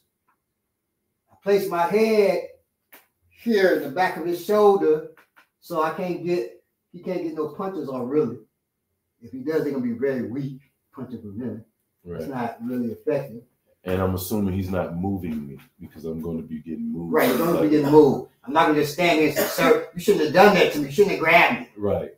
So I am now using this shoulder and my foot that's close to him to move him where I want him to go. Okay, I can move him and then take off. I can throw him basically. That's one of the keys why I'm not getting to get shit off. I can't. And then I can take off. Or I can keep moving him in a circle where he can never get a punch off. Why? I don't want to be circling all day. Right. Well, he can circle me till he pull. Right. Well, until I yank that elbow. One or the other, eat my arm off. So once again, grab it so they can see here. And now, as I step towards him, palm goes down. And I grab his bicep. I'm here. And now I take a step forward. See, I'm in control here. Whip me all around, throw me into a building. I can throw out the window, right? Exactly. Stairs. Slam your head into a wall. I'm bad. Push me to the other person that's trying to get to me. I mean, just trying to get to him. I'm gonna bury you like that for a second. So you got a lot you can do there. Now, let's say somebody say, "Well, they grab your elbow." What you? Well, he's above my elbow. He's smart. Oh, my fault. That's natural. How do you know that? But go ahead. No, you trained me. So it's crazy that I'm grabbed there like, damn, he really. Hey, buddy. And this how you know right. How you hey, buddy. Hey, trying buddy. to take your body here. Now, what you think you're doing here? Well, now that comes around there. This is not good. Ooh, he can pull my tooth. Once I'm around, I could have pulled his tool out of here. That's nasty. But I just go right here. Once I come up under this elbow, now I say, sir, get away from me.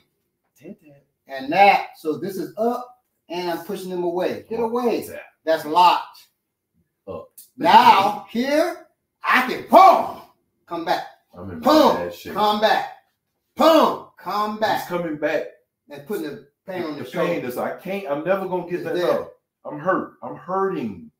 And then you can hit the face. I'm hurting. And then he tries to punch me again. I just bring this up. Hurting. Boom. Escape pain. Boom. I want to give him pleasure. But that pain. And I'm just saying, sir, I'm all tapped. You got me, sir. What are you doing? Let me go, sir. Right. If he's in the sir, let me go. This guy's This guy's grabbing me. Pushing me, kicking me. Leave me alone. Sir, leave me alone. And if I push his head, leave me alone, sir. It's bad. And so you keep that, and you get boom. Keep jamming it. Boom. Keep jamming it into his liver. That's his liver here. He got a free hand. I don't have a free hand. And I can pull my tool. I don't like that shit. I don't like that, boy. And so, since he don't like it, he just muscle his way out. Yeah, but that go out. I thought it was about to let me get out. No, sir. So that's how that works. Yank. If he grabbed the elbow would be the worst for him. Oh, so, yeah, I didn't even grab it. So this is what they really do. Oh, so that's get you deeper. Oh, goodness gracious, I don't want that. Yeah. So. Woo! Don't grab nobody's elbow, y'all. Nah, he grabs the shoulder. He grabs the shoulder. Hey, buddy. And you see this a lot. Yeah, buddy. Yeah. Same thing. You just go here. Oh, here. If his arm is straight. Hey, bow. Hey. Like that. You can go over, but if you ain't got long arms, it ain't gonna work. And you use your hip, you just go towards it, and you're out of there. See, I'm out now. I lay my clutch your pearls. I'm shocked you would do that. This jacks me up. And now you take him around, and now you can get him out of there. But another thing you can do, if he puts his hand on you straight like that, I can just go here, and that's a clinch there, and snap his elbow. Woo, Lord. Or I ain't gonna be happy. I say, man, I was going to the store, sir. I don't care where you going, man. I went, the store over here. So just the store over here. Wow. I can do that. Me, what would I do? It would be that. He gonna give you the penny. I know what Baba would do. Oh boy, he giving you that. He wants you to. So I'm not going to. So if you grab and your job having to be straight, that was foolish. So what he did, he destroyed the delivery system that was handed to him. Destroyed his wrist. Right. Because it was touching my shoulder. So all that's destroyed. So I boom, hit that, or you can boom, just slap it. Slap it up, boom. And now you slide down to it, turn it over. Gone. Now he's in a position of dominance. And now I'm on the ground. I'm off of it. So there's all kinds of stuff you can do here. I'm afraid. He's here. I just want him down, sir. It was that easy. And then I stomp it. That's when I don't usually worry, but if I'm in that position at that time, I'm gonna do a little worrying at that. So if you're in this position, Belay, all right, baby, the rest you can't do this. You're in this position, you say screw it, and you bring your baby finger towards your ear. Screw it! And just snap it, and then you fight. So you snap your own. Snap your own wrist. You think you're doing something to me? I'm gonna train that after the show. I don't want y'all to see that. That's Patreon training. Then I grab your knee. You stop going. You snap your own knee. No, you bad. You think you're doing something? If he did that, all that, I would leave him alone. Like, okay, sir. That was gonna take a lot of cocaine. I don't got it. So, man, don't grab nobody. Don't. That's why this is another lesson. You don't do this. You don't do that. If you're gonna grab their shoulder, you might as well grab collar tie behind their neck. He just talked about this. This is why you don't put your hands on people unless the intent is what it is. You out here, that's that bullshitting intent right there. You look at because he's trying to intimidate. Look at, bro. That's that bullshit. You can say that without touching that man. Right. Just look at bro. Shit look at bro. Bow. You ain't looking no more. That's bad news, man. So this is what I'm looking at. What I'm looking at. Exactly. Hey. Or he goes, look here, bro, and like that. Oh, yeah. Put him to his knees, pull a tool. What am I looking at, sir? This is embarrassing, too. Right. Oh, what am I looking at? You trying to be funny, be fancy? Right. I hope the right people watching this today. Because some of y'all touchy-feely and you ain't really trying to feel what you're doing. Once he's down here, just so you know, and Ominika, this is for you, grab the ear. Say, what are you trying to do, sir? Look down on the ground, sir. Don't look at me. Look at the ground, sir. Now, for me, I'd have to kill this person after they grab my ear. After they grab my ear, they got to kill look at the ground, sir. You can make him just keep looking at that. You can't do that. You grab my ears, you better kill me. Say, call me master, sir. Oh, Lord. You don't look your master in the eye, sir. Now, if you do that, you want a fight. You want something? You want to fight. If I do that to you, I really want you to fight me, so I can go ahead and send you home. You try to get more out of it, dude. Yeah, exactly. He is so hemmed up. I'm surprised I've never seen that before. Oh, let me just say, on the street. I manifested. If you come to this club, I guarantee you the type of hemmed up that you will see yourself in and you put other folks in, you've never seen before. Trust me. I see it. I've been 10 years. I see shit all the time I ain't never seen before. And we just laugh because a lot of stuff is ridiculous. They ask, was it you? Somebody asked me the question, what if they have the knife to your neck? I think it's Ogunlewa. How do I stop it? It was to my neck. I said, well, you just put your chin down and you take it from him. I said, that is the most ridiculous question ever. You're in trouble. Oh, like my man rolling. Was he rolling the knife off his chest? And the student rolling, the student go flying over. It's ridiculous. Yeah. So now, next clinch. Right. How many of you gonna get me? I know your voices and you came all the way here and stuff, even though your voice is jacked up. So we appreciate it. We definitely do appreciate it. I'm serious about that. Next is 50-50. Well, actually, let's do collar and elbow because I don't know if we've done collar and elbow. And this is the picture that you see on the cover here. This is called collar and elbow. So he has a collar tie on me. He's got his hand hooked to the back of my neck. He's got his elbow in my chest. Okay. I'm grabbing that elbow like shit. I gotta control that. Because if not, I'm gonna get taken all over the place. And then I grab his the same way. I put my head down So I'm not getting punched. He puts his head down. Because, of course, I could, now this here, you can control with your elbow. I try to punch him with control.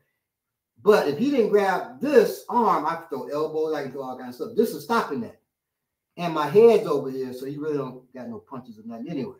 But I know it's attacking the body. So from here, this is really bad. You really only going to get put in this by somebody that really is trained. Mm-hmm. The police don't even grab him and put him in this. This would be crazy. Like, come here, buddy. Come here, buddy. I'd be laughing because this would, I know how it would look to other people. Even a wrestler ain't gonna. They may do this too. A wrestler may do this too. There's something different coming out of it. The wrestlers gonna do this too. And on the street, most people they like this. Yeah, that's ridiculous. And even if a wrestler do it, they're gonna be loose. They ain't gonna be tight. One of us, if somebody can tight with you like this, you got bad. Even if you watch professional wrestling, they'll go right, but they still way away from each other. All this room. But this is what's happening. That's different. So from here, this could be really bad for you, or really good for you if you know what you're doing. So you say, well, how do I get out of that? Well, first, I want to show you what to use it for. So mainly you use it for snap downs. Snap his head down. Mm-hmm. Come around this way. So once I snap his head down, now it's under my arm, and then I can affect a guillotine choke or different things. Okay. So that's one of the main things it's for. When I go to try to get underhooks or both hands at his throat, he goes under two. Excuse me, I'm about to get you in a 50-50. I go up here, I'm trying to get his neck with both hands, he goes up there. So now we're on this side. I'm trying to get his neck with both my hands, he stops that like that. And that's pummeling. I don't want to pummel all day with him here. So, number one, I showed you snap down. I don't want to get snapped down. Because once he gets me under there, he's going to choke the hell out of me. I don't want to get snapped down. So I want to get out. So the way you get out, you want to look the other way. I'm this way. You can do it because they'll see you looking at them. So I got my hand around his neck. He's going to look just look towards y'all, the camera. And he moves his foot, the foot in the direction that's close to the direction he's moving, and now he's out. I don't have it no more. And that's how you get out of it. So once again,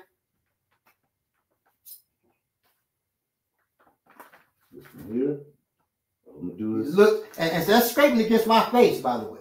His head is scraping against my face, so I'm like, ow, ow. And so now he takes that step out. And I'm off balance. He's free. Okay. So that's how you get out. I do it on my side so they can see the back way around, I guess it would be. So you see here, you can hold this real quick. Now on the street, I wouldn't care about my glasses flying off. I just don't want to fly out now. If you look, as I'm going, this scrapes against him. I'm looking that way. Now this foot that's closer to the direction, I'm looking to my left, so my left foot steps out. And I'm out now. He's leading, you can see it from. And then I would reach under, grab, I got his arm, or I would just throw an elbow, boom, and get up out of there like that. So that's how the collar elbow works. That's not usually used, but you can end up getting in there. You fight a Thai person, they're going to get you in there. And they want to get you ultimately like this. This to us is a no break on Thai. This is not a good clinch with hand on here, but I mean, they can knee you. It's bad for you. Mm-hmm. But there's too much room there. The way we do it is we clap. So one hand palm up to the sky, the other one palm down towards the ground. We clap hands, and now I squeeze my elbows together. This is much tighter. I squeeze my elbows together. We call this an ultimate clinch. Reason why we call it ultimate, I can do this against your arm, I can do this against your leg, and it hurts and it's still effective. The win has one name? Win has one name, exactly. We did those principles last week. So you go here, you close. Tight. Yeah, that's tight. And from there, now I throw knees, boom, knee, boom. I step back. Can you put that down? So I step back, and now I look towards my foot, and I turn him. Bring that up. I turn him as I'm bringing him down. I turn towards that foot, and he goes down. He would have came down with that knee on my chest. Brought the knee on him. Kept this up, then finished him here or slammed his head into the ground. So this is a clinch too. A clinch you don't want Called ultimate clinch. Okay.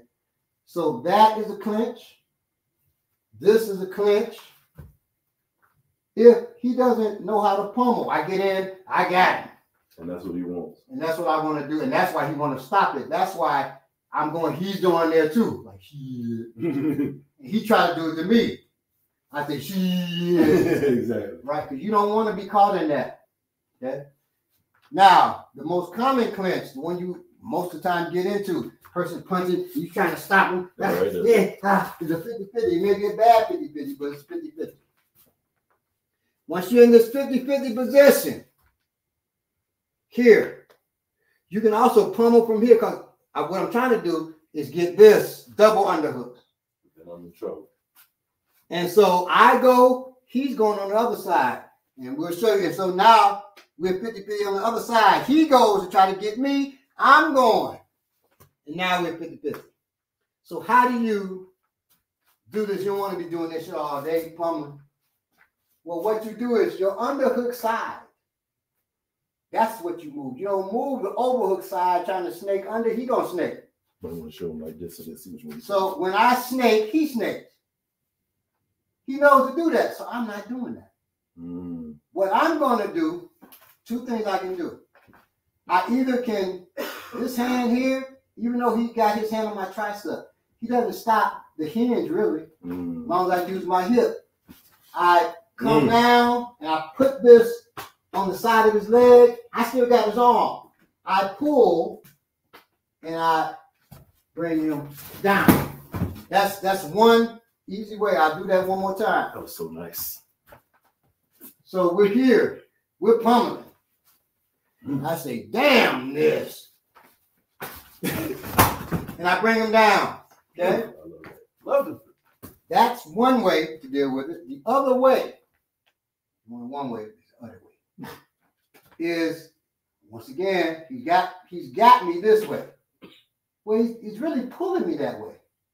So I go that way. I go up. Once I go up, grab it. Once I go up, I step the same leg that's on that side. I step over. I move my head around him. And now I'm up here. Once I'm up here, this is where I want to be. You've seen this before. That's where I want to be. Is this a quarter crucifix? What is it? No. So this is under. That's there. Underhook. There's just an underhook. It's underhook. It's just a high underhook, and that's what I want. So I'm gonna do it again. How do I get there? From here, I slide up. At the same time, I can pull down on this arm that I got here to distract him. I'm gonna do this with this. So I can pull down on this arm that I'm overhooking, and I underhook. I bring this up. Just make sure you don't get bumped into the heads with each other. Bring that up. Once I bring that up, the same foot on the right side, it steps out. I bring my head around. Now, I can come all the way around and catch him in the choke if I want. But what's that choke called, Doris? No. This is a head. No, this is a triangle choke. John. Terminology, right? So when I come around, this hand is up high, right? It comes on top of his shoulder.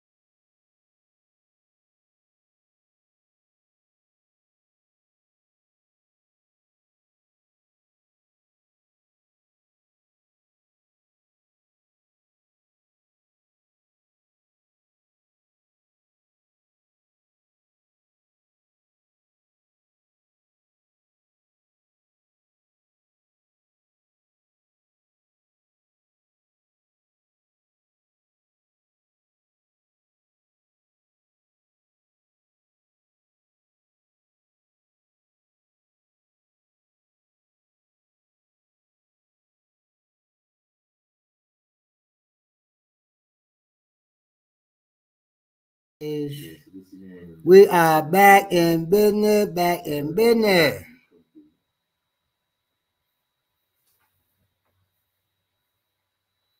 And now I'm going to keep this one up. Y'all hear us now? All right, good. Okay, you back? So, we've done 50-50. Once again, you get around to this side. You come up. As you pull down, you step over, and you're here. Now, when I knee, bing, I step under his nose. I don't have to push him. He goes over. That's science. I just step beyond his nose, and he goes over. I'm not pushing him or doing none of that. That is another way. So remember, you have that way, and you also have, I come down in this way.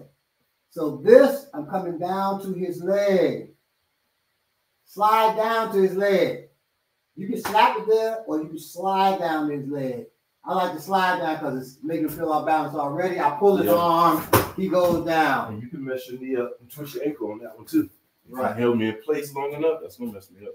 So that is how you deal with 50-50, which is most common. Once again, you're getting punched. Shit. Oh, shit. Ah! And you're here. Yep. It's happening a lot. Well, you can immediately, the other way, I'm on this side, but I don't want to walk all the way over. Oh, no sound again. No sound again. Sound is good. Yeah, sound is good on my end. Okay. Woo! So another thing that you can do is, if you don't want to work your way all the way over there, is you can just slide under here and clutch your pearls. So I'm sliding under. You see I'm doing this. Now I'm going to come around so you can see. I clutch my pearls. And now I got his arm there. Oh, that was serious. And so people say, well, what you going to do from there? You're so deep. What I do is I put the back of my thigh to the front of his thigh. Yep. And then I step over and he goes down there. I thought you were doing It's like on visual. Yeah. No. I like It's the even walk simple. over. He say the simple stuff will last, so we won't do it quick. And he goes down. Or I had him like this. Remember, we were here. I slid my hand that's grabbing his tricep. I slid it to my lat, basically. And I come around, let it slide back to my chest. So I got him here. Okay.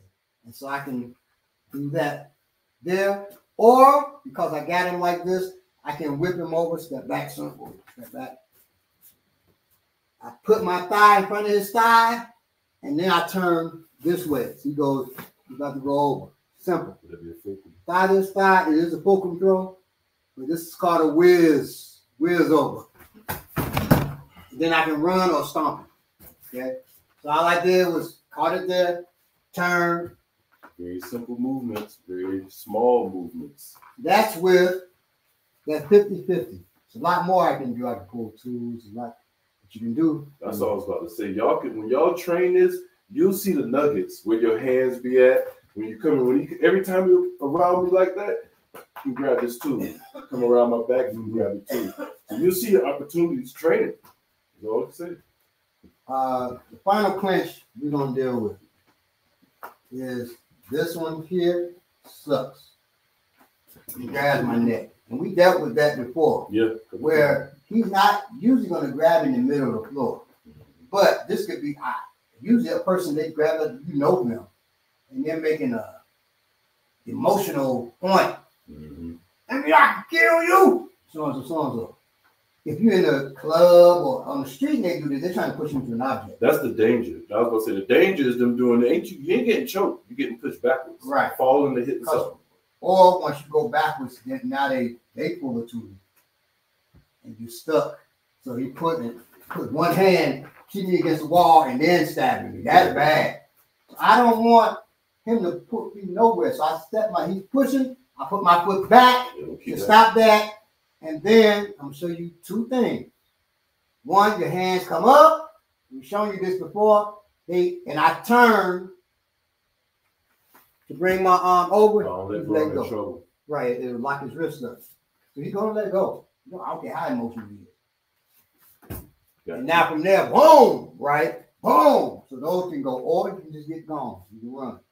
The other way is what I normally do. So he going, he's pushing. I stop him.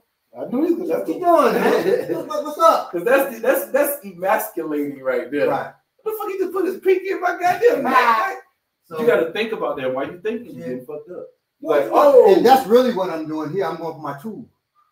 He's like, right into some wrong thing. And now grab his neck and see what happens. Because that's another thing. You put somebody away, it's their nature is to come back. Right. And then you make and sure their ego too. You make sure they come back to the right thing. I stop him. Stop that. Yeah. The tool is there. Right. I just run right into it. I'll be like, whoop, whoop. Boom. Say, so I'm sorry. I was trying to show you my new knife so we can be friends. You leave the knife in him and you put his hands around it and run. Right. Let him hold it. Right. Put his hand, then take my napkin. Let it go. What about if they far away and got John Jones teach them how to escape that hole? Okay, Miss Bitch, holy bitch queen. What about if they are far away and got John Jones teach them how to escape that hole? If they're far away. Okay. So you can't get no hold. I can't get no hold. Right. And so that's what happened to the student John Jones. He's gone. He still gets touched. Yeah, exactly. He gets touched. You walk into a house and so your door's kicked open. The first thing speaking should not be you talking about anybody there? Somebody in here. Right. The first thing is this goes in first. And if you see somebody, it speaks. Right. It speaks. It barks. It says, hey. Right. Hey. Right. Somebody came to my house. Anybody here? I ain't about to say, yeah, I'm upstairs. What you doing? The dude I know, we were doing survival class together in the class. He teaches somebody come in your house. You say, hey, I'm armed. I said, no, you do not. Do not do that. Don't do that. And they know where you at. I said, just saying you're armed. I said, let's experiment. So I came down. I said, hide wherever you want. Let me know. Yeah, I'm about to steal all this shit. He said, I am armed. I said, oh shit. You think I'm gonna run? Oh shit. I got quiet. So I hear him looking like, where the fuck am I at? Creeping down. And as he turns the corner, bop, because you gave up your position. You don't know something that don't exist, but you know, the more you know. You don't do that. You don't get on social media with your guns and with your children, and they got guns. And I taught that, and this fool who's an attorney in front of your house. He's an attorney, so he's supposed to have some intelligence. Right. He said he gets his gun and he's stroking it. I'm like, well, you know he overcompensated right. something. I love my gun. I love my gun. First, I'm like, who is paying him to represent them sounding like that? I love my gun. That's why I buy all these guns, and I buy my cane Corso, and I buy everything. Ego is trying to look tough. Exactly. And if you see him now, he did not look. Didn't look tough then. But everything's a show with these folks, and don't be a show. Show. Right. Show, don't tell. Don't be because you ain't even being a show. You're being a teller. You're telling people bullshit. You're still telling. Right. I would not tell people I know anything about martial arts. I wasn't trying to get them into it when we doing this podcast. Other than that, I don't go around. Hey, I know this. I don't walk around with our school shirt on. Right. And I learned. I had a martial art magazine on the train. Ain't nobody paying no attention. Just humongous. It's always the humongous brothers that's just nutty as hell. Why can't it be the little scrawny brothers nutty as hell? Gotta be the big giant. Dress crazy because it make you want to pick at them so they can fight you. Right. So he sat down next to me, bro. He sits down and my first thought is either he has a big booty because his head is way up here over mine, and maybe his booty pushing him up, or he is huge. And he was huge. I don't think he had a big booty. I don't know he had his loose pants on, but he was huge. So I'm like, damn. And I should have put the book up then. But he don't look like he cared about me as big as he is. I'm like, he may even notice me. I don't know if it's an ant crawling by on the train. So he might not notice it. So I'm just reading. You do martial arts! Oh, yeah. We're in the seat. I said, oh, shit. I said, a little bit. Little bit. Little bit. I bet you know that. But boy, I bet if I just spit in your face, you wouldn't bet do nothing about it. I said, well, please don't spit in my face. He said, I go in my pants, I pull out some shit and throw it in your face. I said, first of all, if you shit yourself on here, that's nasty, and I ask you to move. But if you go in your pants, sir, and you grab shit and throw it in my face, you're going to learn how much I know. You're going to learn how much I know. So then I do put the thing up, the magazine up, and I grab something else. I put this mom, I'm like this, and I got a tool in my hand. But I'm like, I have to kill him. I can't just smack him around and make an example. This huge dude, he's like, man, I'm gonna grab him, shit, I'm putting it in your face there. I said, I have to be honest with you. I mean, if you put feces in my face, I'm going to kill you on this train, sir. And I'm looking like that. He's like, looking at people like, this little nigga crazy. Talking about. He said, oh, boy, you ain't gonna do doggone. He had the sense to get up, though. And that relief, you said when the dude that you were going to fight said, oh. As trained as I am, I said, we want to kill somebody, or we have to. I don't want to. If I got a good shot, I'm pretty trained. But if I stab him and he don't feel it, the way he look, oh, you stabbed me. Oh, did he take it out and start doing this? Picking dirt out of his nails. I can also run, so I'm going to be hauling ass, with no shame. What about the slick ones that put one hand in the back and put one hand on your shoulder? How to get out with one shoulder? Okay, Miss Bitch, holy bitch queen. I hate using that term. If you're a woman, sister, ma'am, I don't like using Miss Bitch. Anyway, if the person has their hand around their back, he's not putting one hand on my shoulder. Not happening. You someone like this right here. They got the hand back. We're not getting to this point, to be honest.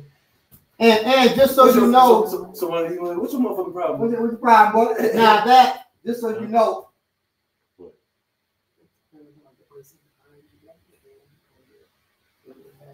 What about the slick ones that put one hand in the back and put one hand on your shoulder? Oh, like he got a gun in my back? Well, we ain't. So if you got, I'm gonna tell you what. He got one hand like you got a gun or something. Is that what you mean? If it's like that, because she said slick. If she has a hand like that, either way, I'm gonna tell you what has happened here. I failed. I have failed in my situational awareness. Nobody should be behind you putting their hands. Nobody should be getting that close behind me putting their hands on. Now, we're human beings, so we're not infallible. That could happen, but it's rare for people that train because you have a certain level of awareness. But he puts his hand on me, on my shoulder there, I'm moving then. My concern is even what he gonna put in my back, because he could have something pointed at my head. He'd be smart enough to put it in my back. Right, you be smart enough to touch it. But right, he'd be smart enough to even touch this. He just shoots me from behind. I can't stop that. I mean, damn. I always tell people, we train for the things and we pray also. So the research that we deal with, handle the things we can't handle, not the things you won't handle. So everything else I handle, but certain shit I can't handle. I got to rely on spirit. And if spirit don't come through for me, I'm just screwed. So if he puts his hand on me, I'm moving now. That's number one. a hand on me, I realize I screwed up. I don't care if it's a friend. I don't know he's behind me. Once he puts his, I don't care if it's the police. I don't know who the fuck it is. Once that hand touches me, I'm moving. And now I can assess who it is. Right. Right. I was in a restaurant with another student that grabbed on the arm like that, but with both hands, grabbed like that, like this, by a fool, right? Who is a influencer now on the internet. Okay. You ever watch, he has to hear this if you ever watch the show, because I'm sure he's watching the show. You've given this one a few times. And I just went like this, reached under, pulled him to me, and was about to hit him in his throat. And he, because he knew he was done. And I said, what? Don't you ever. This is a grown ass man who's like 6'5", 6'6". Don't you ever do that. He just laid his head here in my shoulder and cried like a baby, and I just patted him while he cried. And then insulted me, gets up and said, man, if it was Baba Taji Nanji, I'd be dead. I'm like, well, you know, I love Taji Nanji, but I have been training longer, and Taji Nanji not always on. I ain't gonna say that because I don't want people to say, oh, I'm gonna get Taji Nanji. He's formidable even when he's not on. I'm always on. I'm formidable without him, but I'm always on. So I said, okay. I said, did you hear this fool after he crying in my shoulder? Then he got to throw in a jab or something.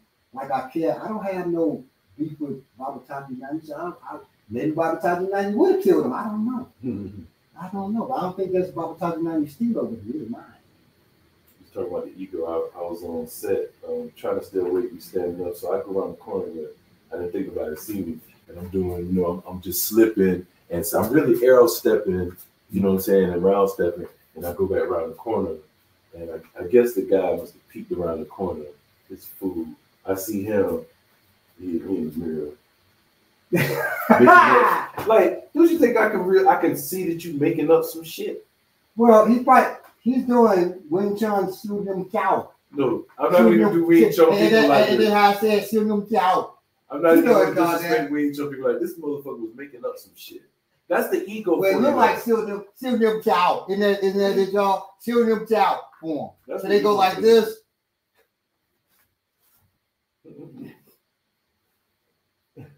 Then they do something else. Leave the Wing Chun people alone about it, please. That's pretty good, ain't it? See? Yeah. There's something else. Shoot. Yeah. Y'all know how to do it. Oh, okay. Shoot. What else now? I'm the editor, so what else to do? She would not be a part of this. Heat. Yeah, you wasn't ready. But shoot. That's the second form. Y'all ain't ready for it. The thoughts and expressions here displayed by Balagoon Nojitade are not those of the Warrior Class Podcast. No, y'all. I love all martial arts, so I'm just tripping with you. Don't let your ego get in the way of your training or in the way of how you. Yeah, now that the dude in the mirror because he sees them. You weren't in competition with this fool. So that's the ego right there. It's silly, man. And we are on that. Yes. Like you always said, the main thing about this, man, train it so you know it. So if you have to do it, you do it well. You do it right. You do it efficiently. And so your clinches. Remember, somebody grab. I'm talking. He grabs my wrist. It should just be simple.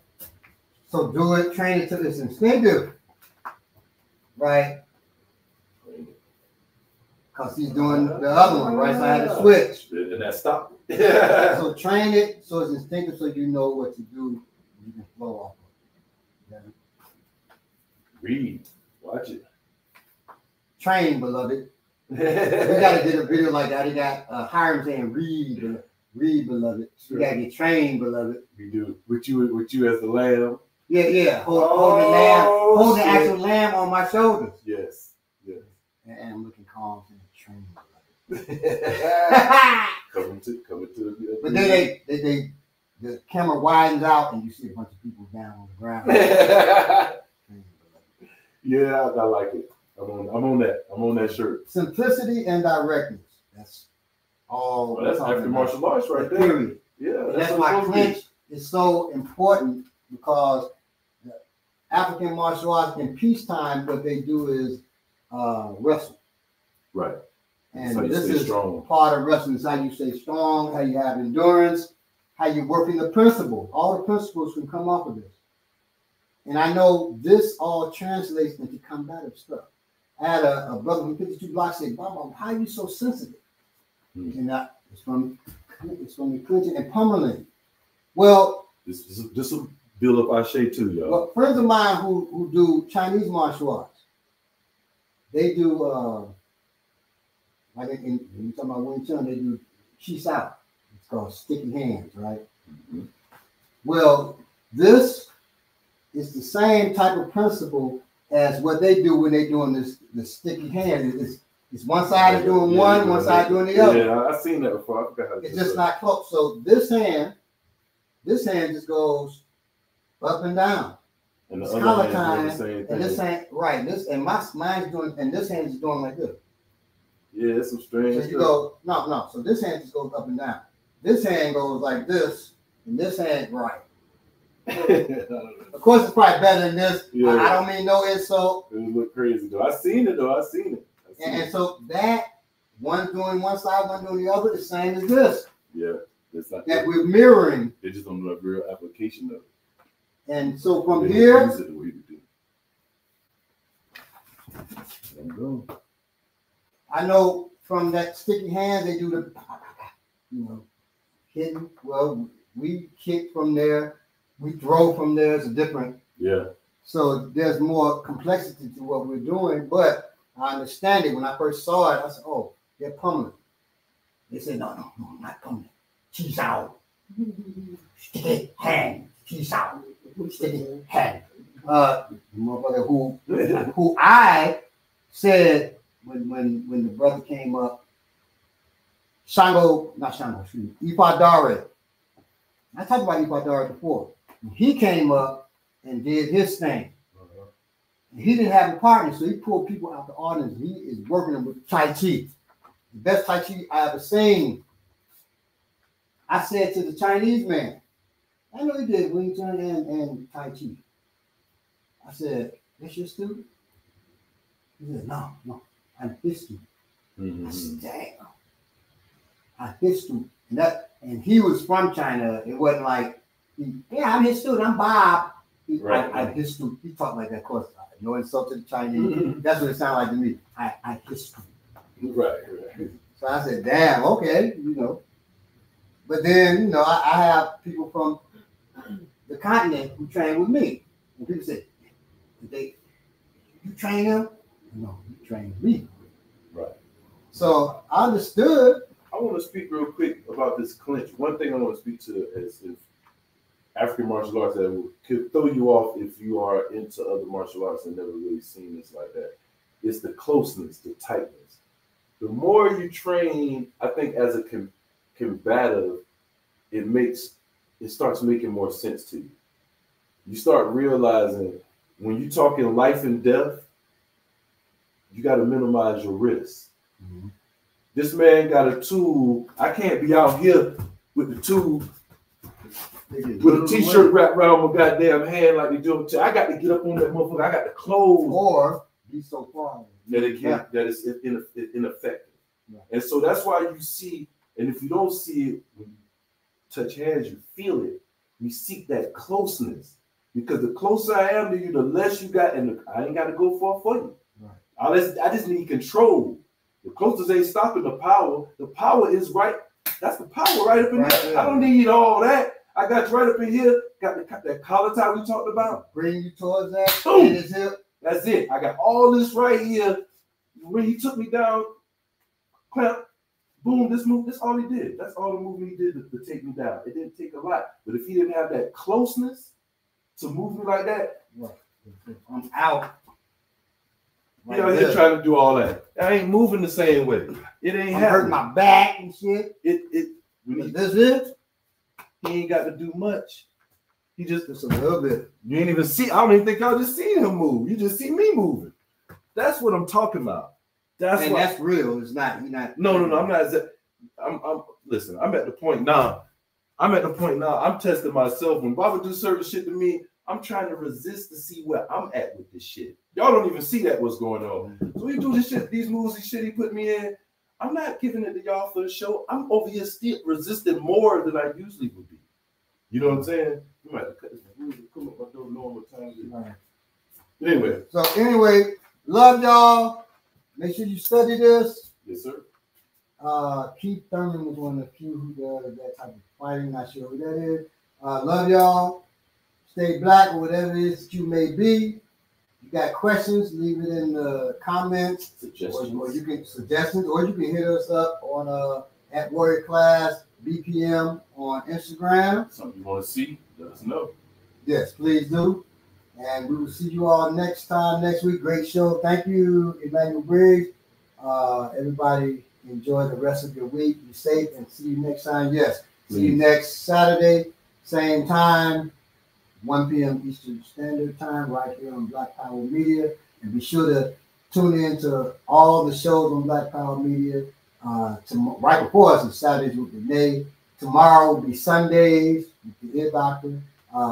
Me and my wife had a show on Sundays called After Spiritual Resistance, but she travels to Africa so much, right? Like she's been doing in a minute, that I can't just do the show. I had to do the show without her. And over there, the power easily goes out. So, we don't have hiatus right now. I don't see us not being on hiatus because she travels so much, at least twice a year to Nigeria, so and other places.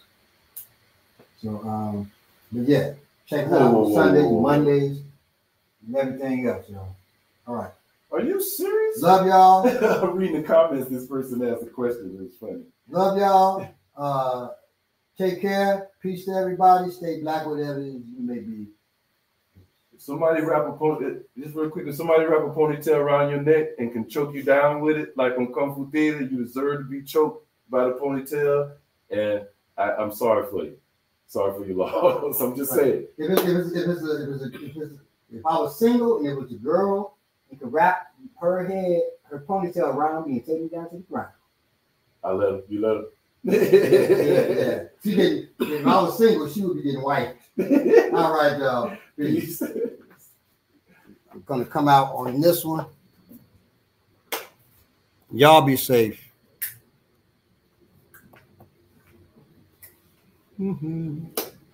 Appreciate your questions, even the ones that are preposterous. I like the preposterous because they're funny. The ones with the ponytail walking from behind, wrap the ponytail around the person's neck, and do the chokehold.